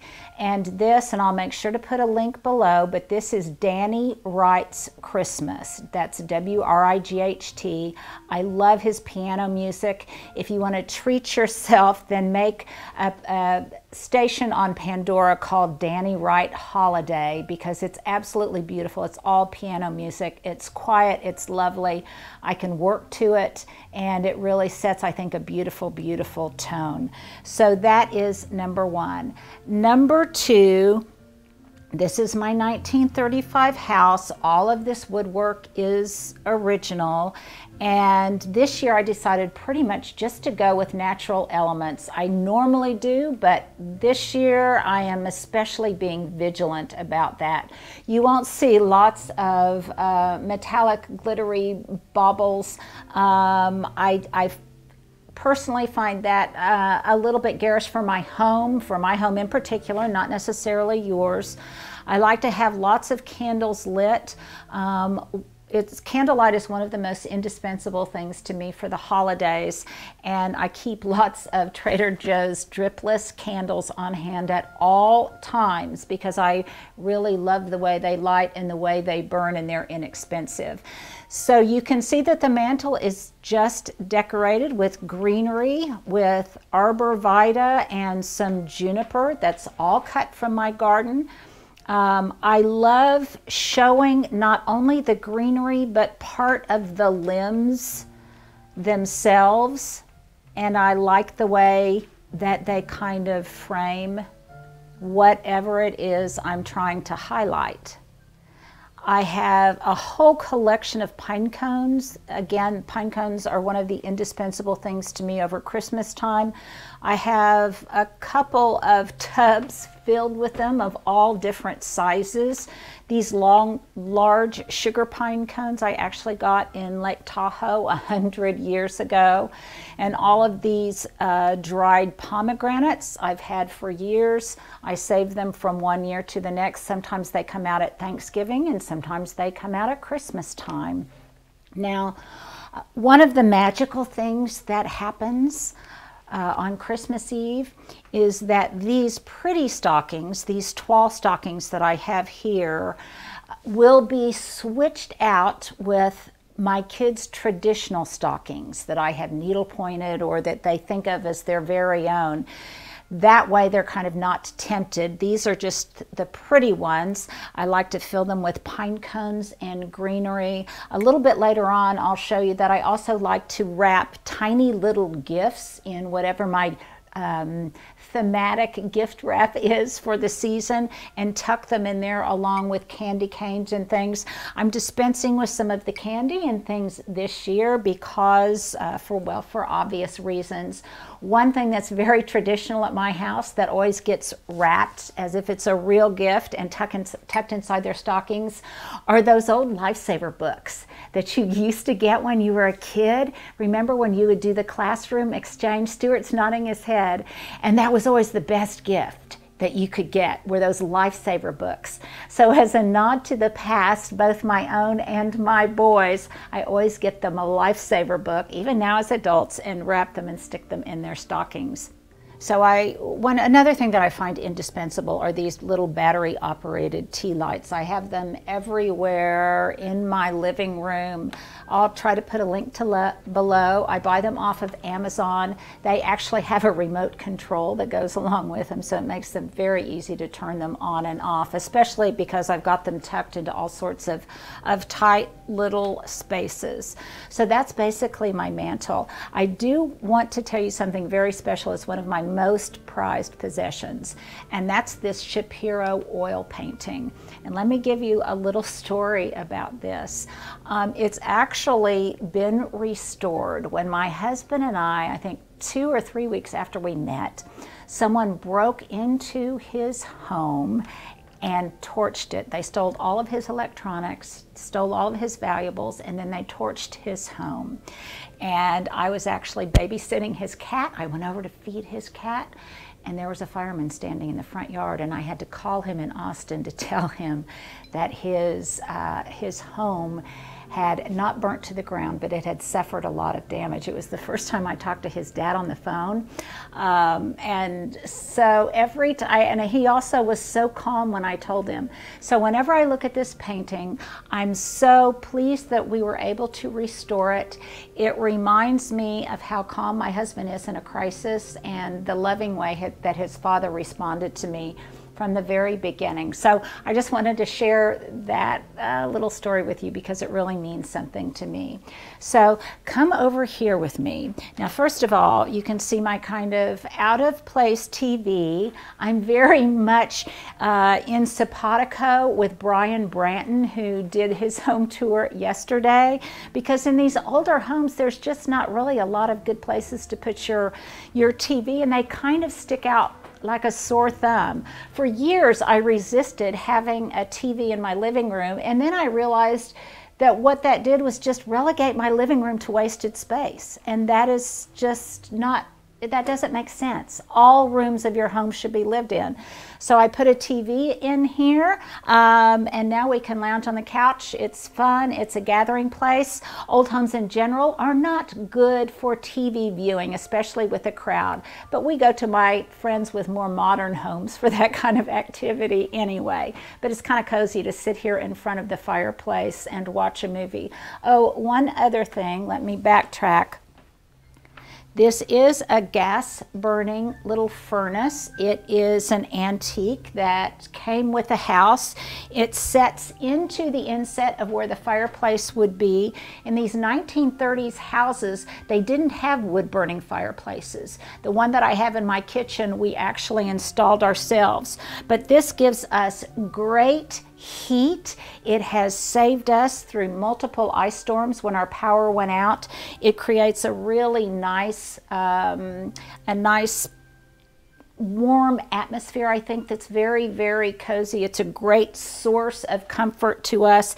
Now, I have this lit for you right now, but that's only because this is special. I also have my concrete Santa over here that was given to me by a client years ago with another candle. In real life, I would not have this furnace lit with any of this in front of it because, for obvious reasons, we're pretty scared of fire around here. One other thing that might be fun for you to know, I think this is a wonderful idea. If any of you have really old magazines or new magazines that will become old and you're trying to kind of clear some things out of your house and gift them to someone else, this is a great idea.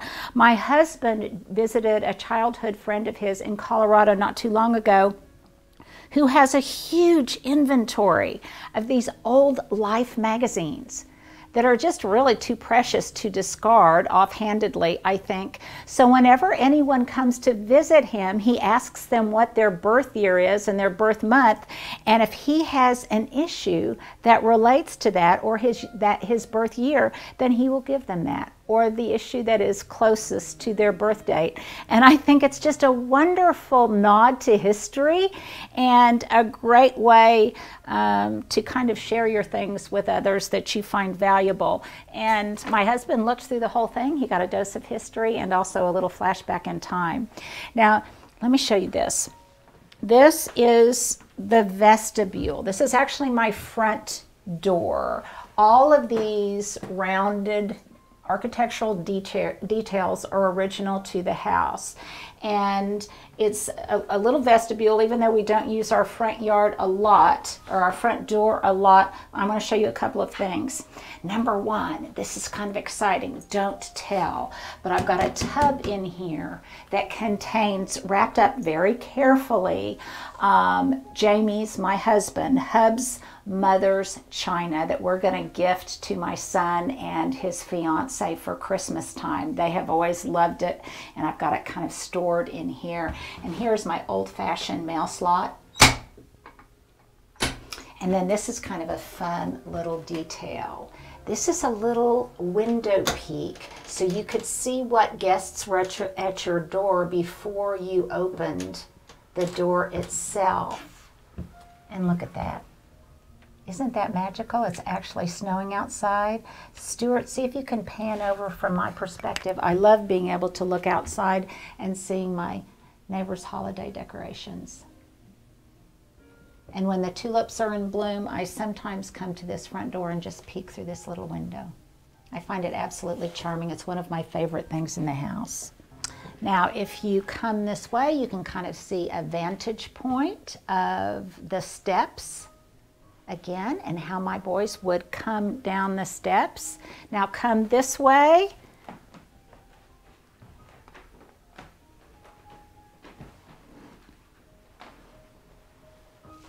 And let me talk to you a little bit about these bookshelves. Now, these are actually reproductions, but they hold some of mine and my husband's very favorite books. They're just prized. This is where I keep all of my children's favorite books from when they were little, if you give a moose a muffin. That way I know which ones I want to save for them when they're older. There, that's very Christmassy. And when they were here and when they were little, then I would pull out all of the holiday ones, whatever the season was, and I'd put them on my coffee table. Let me show you something else. This is my favorite picture of myself and my boys when they were little, right in front of our enormous oak tree in the front. So you can see another reason why when anything happens to that oak tree, I get so upset. It's not a very pretty picture frame. I need to change that out. But these are just some things that are really valuable to me. Another thing that they house, my son has a degree in literary translation, and he speaks fluent Hindi and some Russian, and a lot of his prized texts that are in Hindi and are in Russian we keep in here, and just our most valuable, some of our most valuable possessions. Some of my husband's, he's got a degree in anthropology, so some of his artifacts we keep in here. And then again, I like to use a lot of these little tea lights, and I like the way that just a few of them scattered in here kind of illuminate the space. Now, I'm not gonna lie, I didn't spend as much time as I normally spend decorating my living room, but I'm not going to pretend that creating something like this doesn't take some time. It does, and I do it over a period of days. I do a little bit every day, partly because I have to fit in some work in there, but also because I find that, like my garden, it's an organic process, and I kind of come up with an idea, and then I enjoy that thematic kind of just revealing itself to me over time. So this year, my initial point of inspiration was some gift wrap that I saw, and I'll show it to you, and actually also the storm damage from my tree. It reminded me of how precious our woodlands are, and so I used some of things that were precious to me in my Christmas decor. So you can kind of see over here the woodland theme that I've got. This is normally my book table. If you want to go back in time, you can see the video that I did where I found this broken pot, and I loved its kind of, oh, it looked like ruins, and I loved the way it looked. So I filled it with some wonderful amaryllis from Color Blends. You can see that they are just about, this is one of the most magical things at Christmas time for me, are these big, fat, voluptuous buds. And these are going to be absolutely gorgeous. I believe these are Double Delicious. I got these from Color Blends. And then I've just festooned the entire arrangement with some eucalyptus branching that dries beautifully. Lots of my prized pine cones. I've top dressed it in some sheet moss that I got from my florist. And then, because I always like things to have a little bit more stature, I elevate it on a plant stand, on a metal plant stand, which also provides a support to wrap some of the greenery and the little fairy lights that I like so much.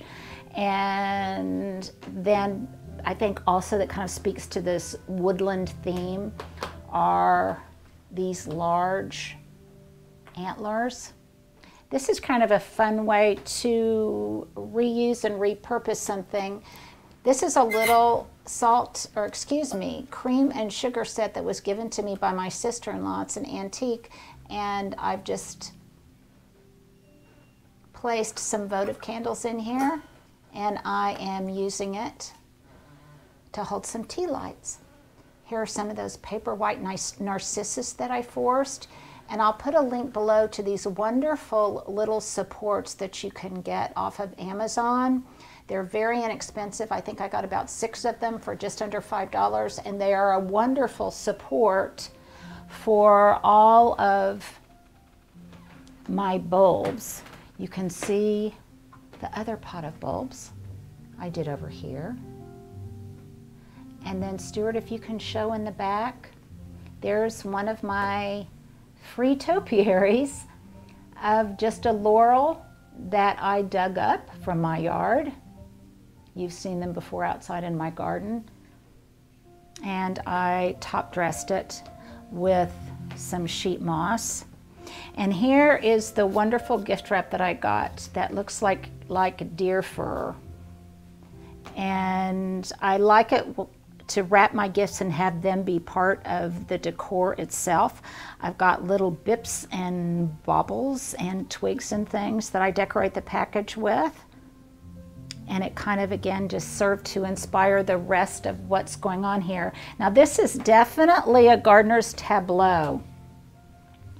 This Christmas tree, I think I told you I was inspired by a very tall, slim, cylindrical shape this year. And so that is the shape that I adopted for my Christmas tree. This is a Fraser fir. And at the end of this video, I'll put a practical, it'll be kind of a double feature. I'll put a practical addition here where you can see how I set up my Christmas tree, the Christmas tree stand I used so that I could place it in a basket because I wanted that organic feel. Not a lot of Christmas decorations this year. They're all pine cones, a few lights, some cotton bowls. These are all rose hips that actually came out of a birthday arrangement that my friend Jenny gave to me, and I've repurposed them here. And then I've got just a very few ornaments on here that look kind of like snowy deer, and lots of pine cones. So this year I was very simple. I also tucked in here some of, I told you another indispensable thing to me is spray paint during the holidays. So some of the leaves and things that I've spray painted, some of which I saved from year to year, I tucked into the foliage. It looks almost as if it's blown in there, and I like the way that looks. Periodically also, if I want it to look as if it's a bit snow-kissed, I'll tuck some cotton and things into the pine cones to make it look as if they are just, there's a whisper of snow on them. So back in here, I've got some more evergreens. That is an Arizona cypress that I got at Whole Foods this year that will later be relegated to the outdoors, a lemon cypress. This area in here, because it's close to the window, stays very cool. I make sure to keep them watered. It gets bright light because this is a southern exposure. So I can keep these in here for a couple of weeks before they have to go outside and show any signs of distress. Again, I've got some battery operated lanterns and things that are back in here. I also love magnolia pods. So I have some magnolia pods that I use to decorate my packages. And here's some little acorn tops that have been spray painted. That's that wonderful dragon prince cryptomeria from Southern Living. That's part of a gift, and I'm going to do a video to show you how I sometimes gift plants in baskets and things. This is a really fun idea. This is another amaryllis with one of those stands or supports on it. And then this is a little seed starter that I've put some snips in from Bridgetown Tools. I'll put links below. But this is part of a gift that I'm going to give to my kids, and I'm going to fill it with succulents. And I think they'll really like that because they're very young and hip, and so many of you young viewers are really into succulents and things like that. Here's another one of my free topiaries that I dug up from outside. I think I have about 5 of these. There were cherry laurels that just the birds planted. And this is a little juniper with some tiny little pine cones. And then in keeping with the packages being part of the decor, you can see how I've got another giant pine cone on there with some more of that eucalyptus foliage. So also, let me point out to you, my dining room that's not yet decorated. And if you guys like these kinds of videos, I'm outside of my comfort zone a little bit, coming inside. Stuart does the best he can with lighting and everything in my old house with its mahogany woodwork. But if you like these kind of videos, please subscribe, comment, share it with your friends. Let me know what you think. And more importantly, I love it when you share. I can't always respond to every comment, but I promise you I do read them. Please let me know some of your very favorite things, your very favorite Christmas music, one of your very favorite Christmas memories, one very special tradition that may not be the norm, you know, something other than just making cookies or whatever, but some tradition that's really special to you and your family, because it's those kinds of things that I think make the holidays, in some ways for some people, the best time of the year. I really think it creates kind of a beautiful tableau. A couple of other things before I sign off. Stuart, if you could just point to that map that's in the corner over there, and the arrangement of different natural bibelots that I've got up there. Those are all spray painted treasures that I've had for years. I spray painted them in gold, and over the years they've aged and gotten more burnished. And I love the way they almost look like carved wood. Such an easy thing to do. These are treasures that I put in this same place every year, and I love the way they look. And again, all of that was just a gift of Mother Nature. They were just all forged items that I found and tried to kind of transform in some kind of magical way. I leave them up all through January because I think they look so beautiful. And then in the spirit of Christmas, I want to close just showing you a couple more practical things and treasures that I have. Number one, you may be wondering pragmatically how I can keep all of that watered without disturbing the entire tableau. And look at how beautiful it looks with that snow in the background. I planned that. I planned that just for you guys. So I want to show you this. This is a Christmas tree funnel, a Christmas tree watering device. And all you have to do is just stick it through the foliage of the Christmas tree down into the Christmas tree holder, and you can water it. And I can water all of these things without disturbing the entire tableau. It works brilliantly. I'll try to put a link below. And then I want to show you one other thing that's really special to me. And I was going to put some greenery on these portraits this morning to finish this room, but then it snowed and I didn't get out there. But I want to show you two images that I think they're special to me, and I think it's very serendipitous. This is my husband's father, Bud Vodder, a really handsome man. He was a B-17 bomber pilot in World War II. As was my father, coincidentally, also another handsome man. And they were in the same training location, unbeknownst to them. This Oklahoman and this Indiana Hoosier, they trained in the same area in Texas, literally within weeks of one another. And we discovered that a little bit later, after my husband and I got engaged, and we were just talking about our family histories. They're both gone right now, but I love these old-fashioned portraits here. They're really special to me, as are you. So thank you for coming into my home, into my little world. I hope you enjoyed it. It's not the garden, but it definitely has the feel and the flavor of a garden home at Christmas time. Thank you all. Merry Christmas.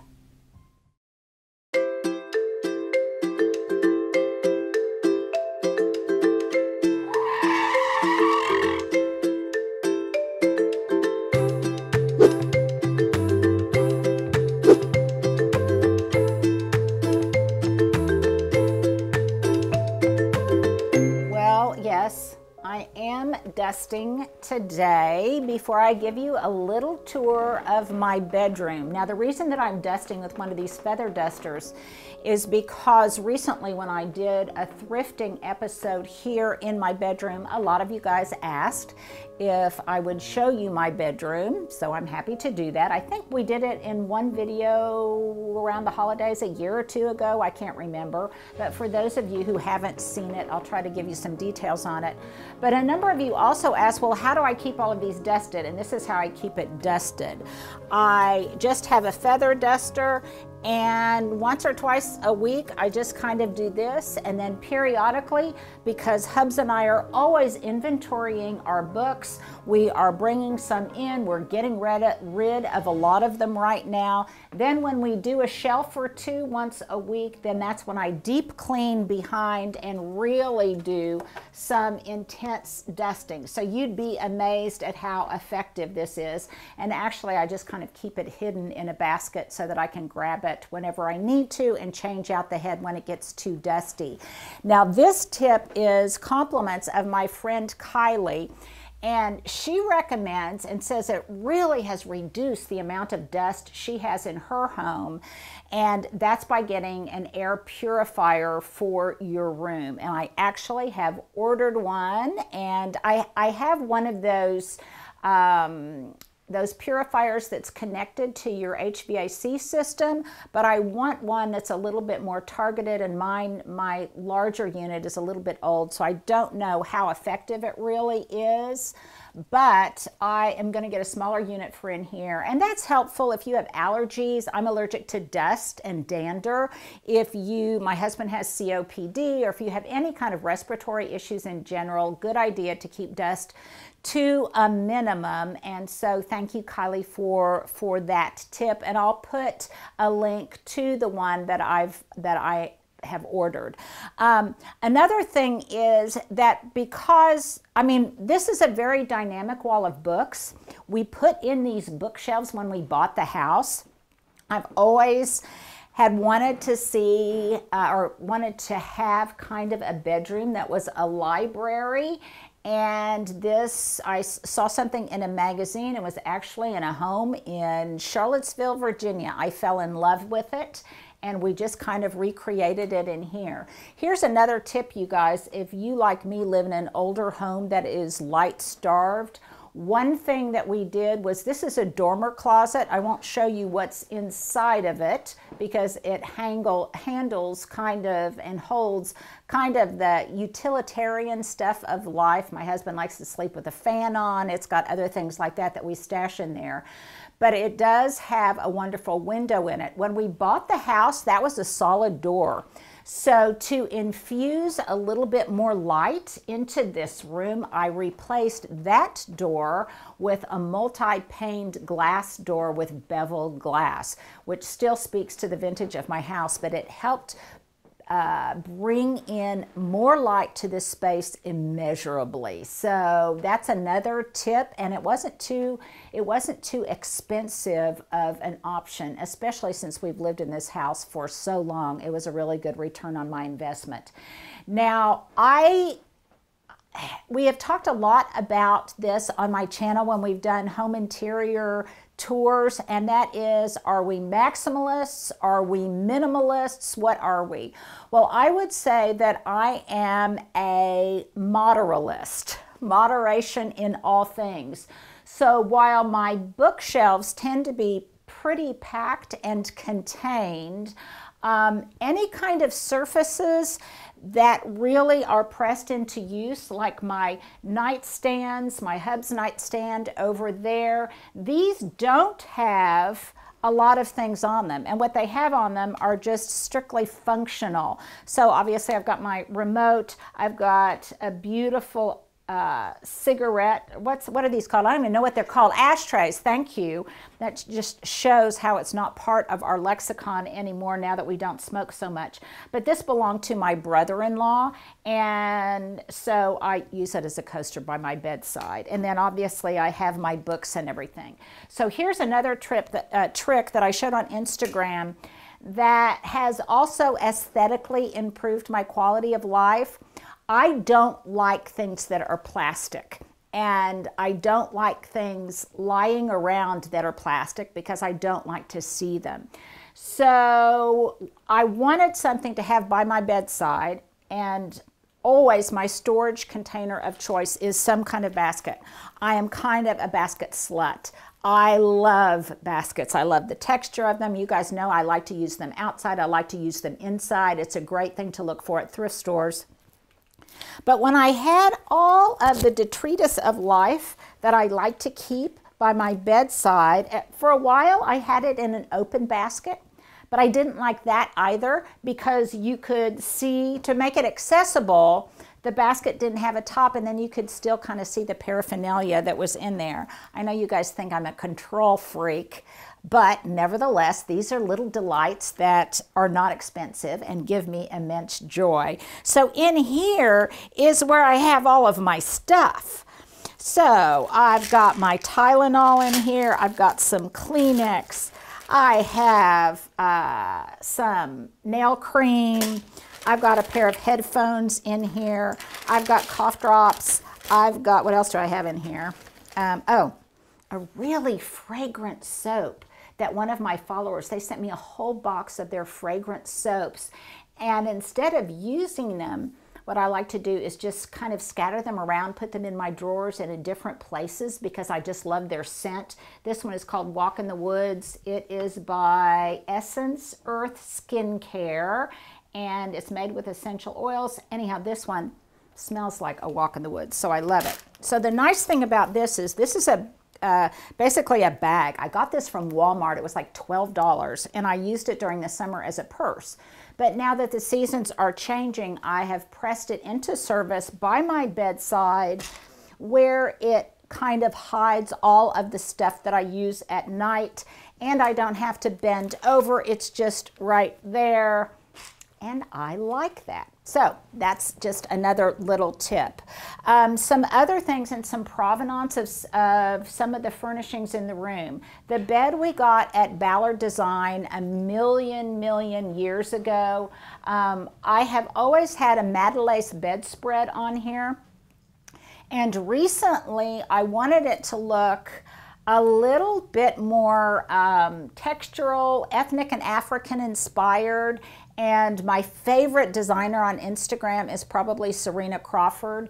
And I wanted a look that spoke to that aesthetic a little bit more. So I got this, this quilt and these shams. I got it at Bed Bath & Beyond a little while ago. And I love it because then you can just take a quick nap during the day.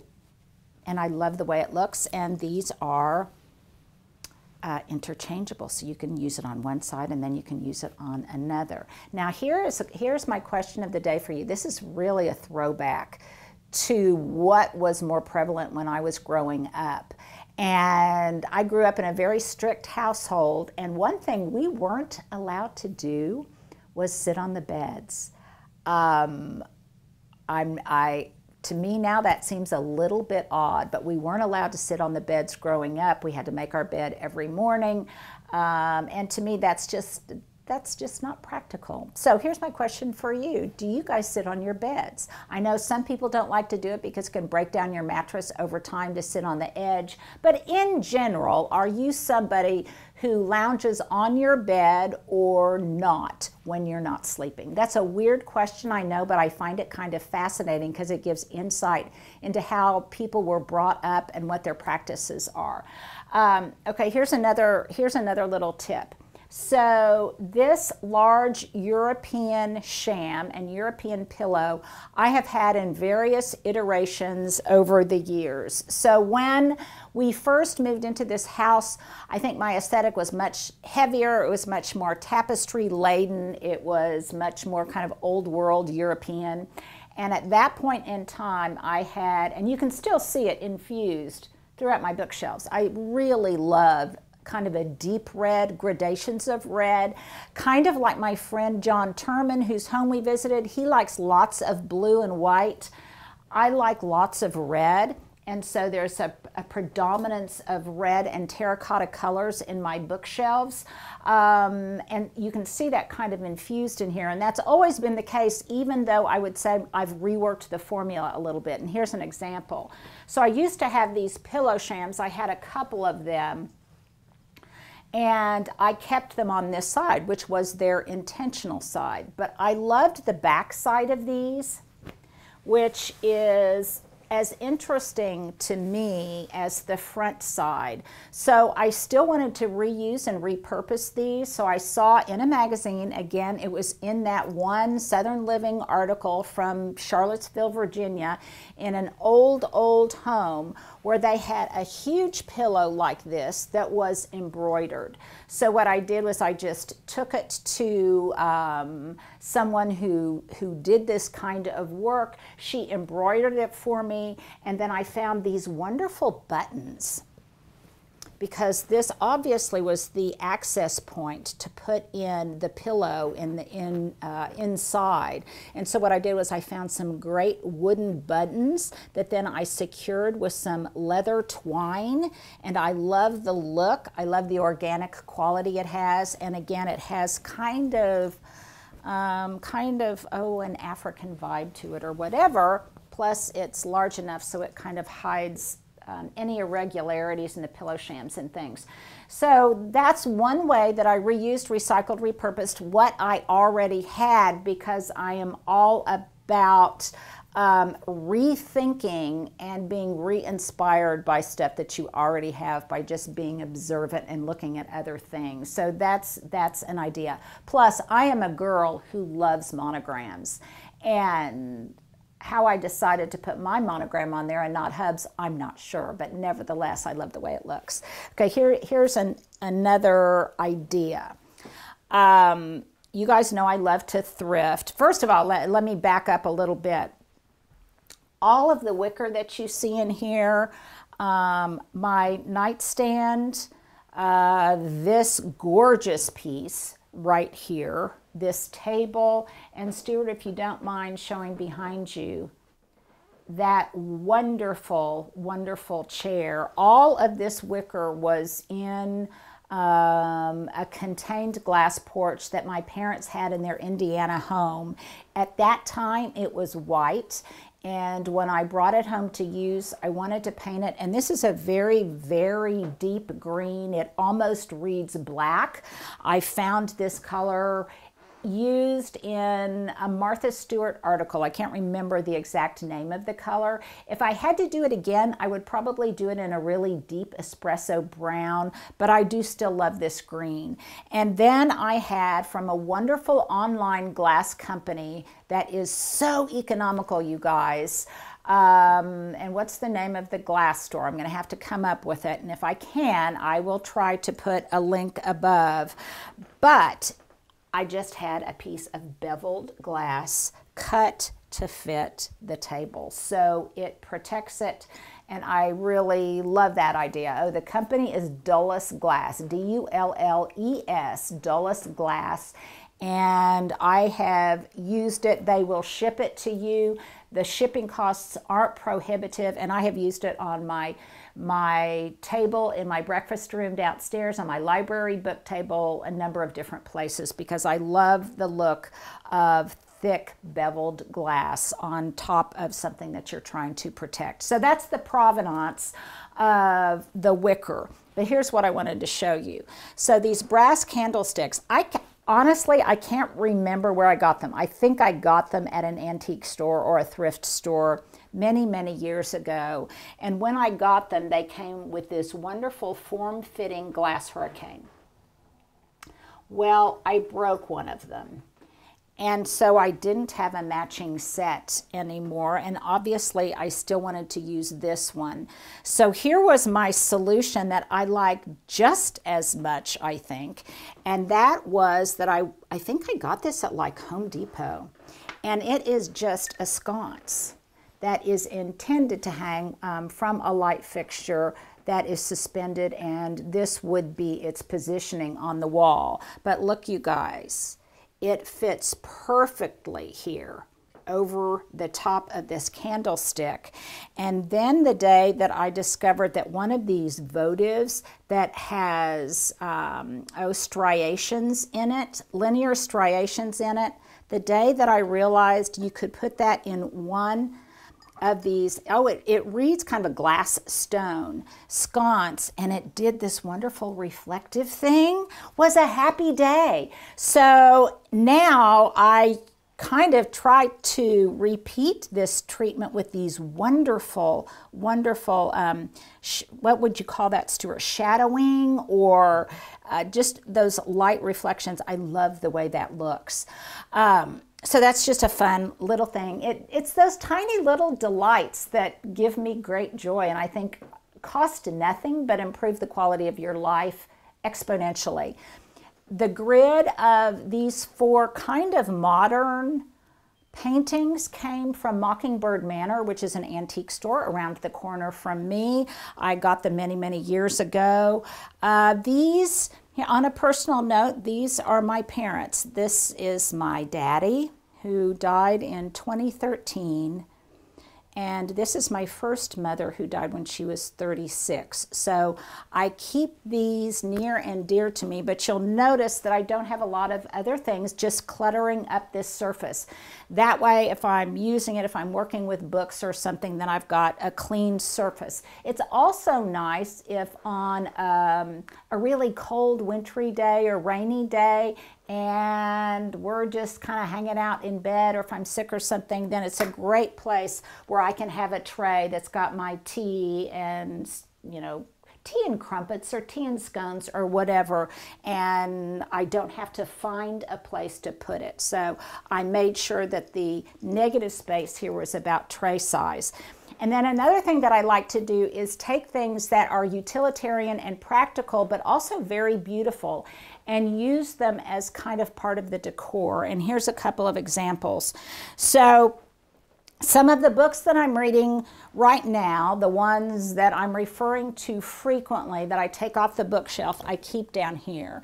And I'm currently in love with this book here right now, Curate, by Linda Gardner. I love this book, and you can see why, because it's got so many of the organic, outdoorsy qualities to it that I really like. So it's been a great point of inspiration for me. So I keep this here at the ready.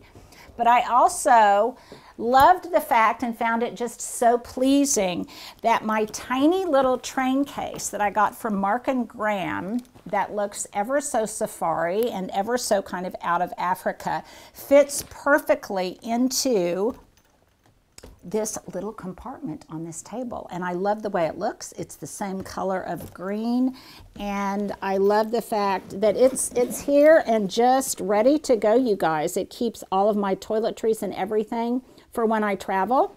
So it's here. I don't have to pack. It's ready to go. Very chic, and I love the way that looks. And I like it even better when it gets a little bit more beat up. So here's another example of something that is utilitarian that I think is just so inherently beautiful that I like having it out. And that's my new cowboy boots that my husband got me for Christmas last year. Actually, he got me a gift certificate, and we just went and bought them. But these are really, really beautiful, you guys. And so it makes me happy to have them here and look at them. But periodically, if I'm switching things out or whatever, I like having my hunter boots out, my red wellies, my black wellies with the green tops. I will have those out where you can see them, because I just love the fact that they contribute to kind of the outdoorsy English vibe that I like, and they're kind of organic, and I guess they're part of my garden-inspired life, and so they speak to the fact that I love to garden. So that's kind of this little area here. This bench I had made. One of the very first Mother's Days after my kids were born, my husband bought me this antique rug, this oriental rug from, I can't remember, and it had some blemishes on it, but for years I had it in my living room downstairs, and those holes and blemishes were strategically covered by furniture. And I loved this rug. When it got to the point where it was fraying even more and aging even more, that was no longer practical. Plus, I wanted kind of a lighter look downstairs, so I had a bench made out of it. And I absolutely love the way it looks, and I love the texture, and I love the depth of color. And it feels to me like the whole composition of this now kind of tells a story. I can almost see mosquito netting over it or something. And as a reflection that the whole thing kind of tells a story to me, you guys, is because my husband and I, we went to Africa on our honeymoon, and so I've got images from that African trip. And yes, we were actually chased by this elephant here. So it's just, oh, it just gives me nice memories. Here's my handsome husband in Africa. Looks kind of like Clark Gable way back when in one of our pup tents.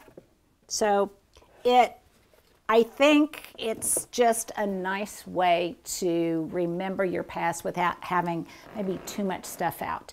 So again, my theory of not having a lot on side tables and things continues here.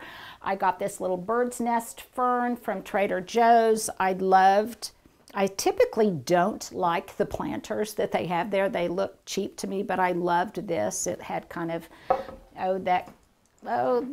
don't know, just kind of an ethnic vibe that I really liked. When we bought the house, this faux fireplace had a tiny little wood surround to it.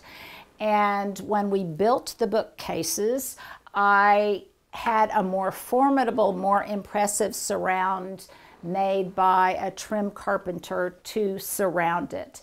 And I just really like that. The andirons belonged to my grandparents on my father's side, and I've just kind of pretended with some logs in there. And in the wintertime, we do put candles and such like that to kind of give that aura of a working fireplace.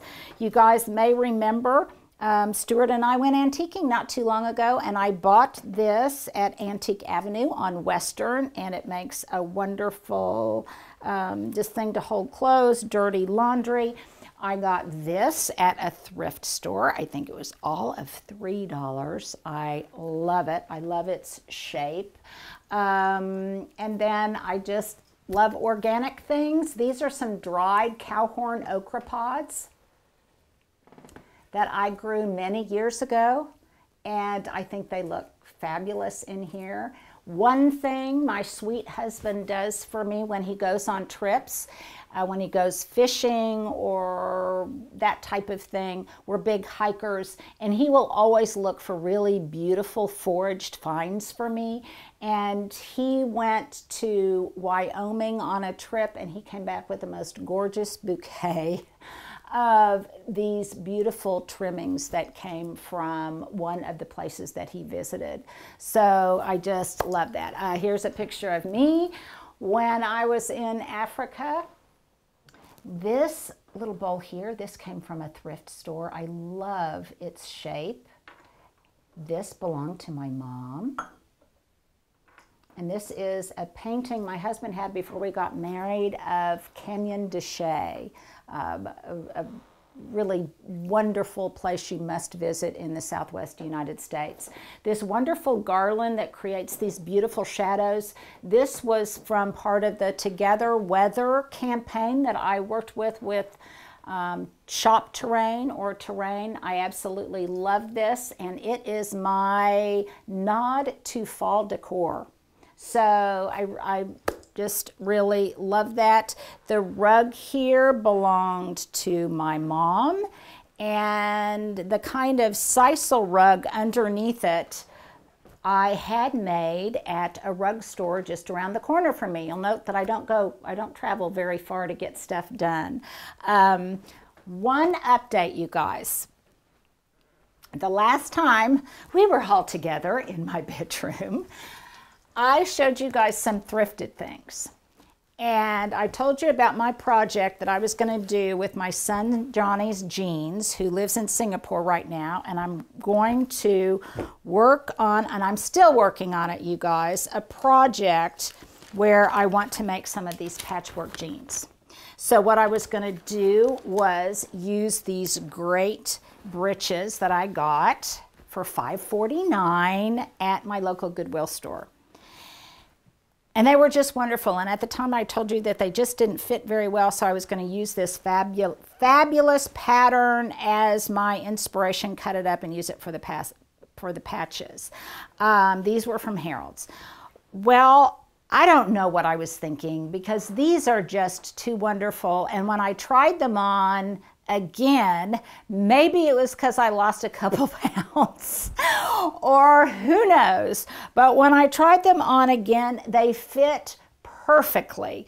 So if the other day I was channeling Barbara Stanwyck and Victoria Barkley from the Big Valley, I am now going to channel Meg from Mad Men. Don Draper's second wife, was that her name, Meg?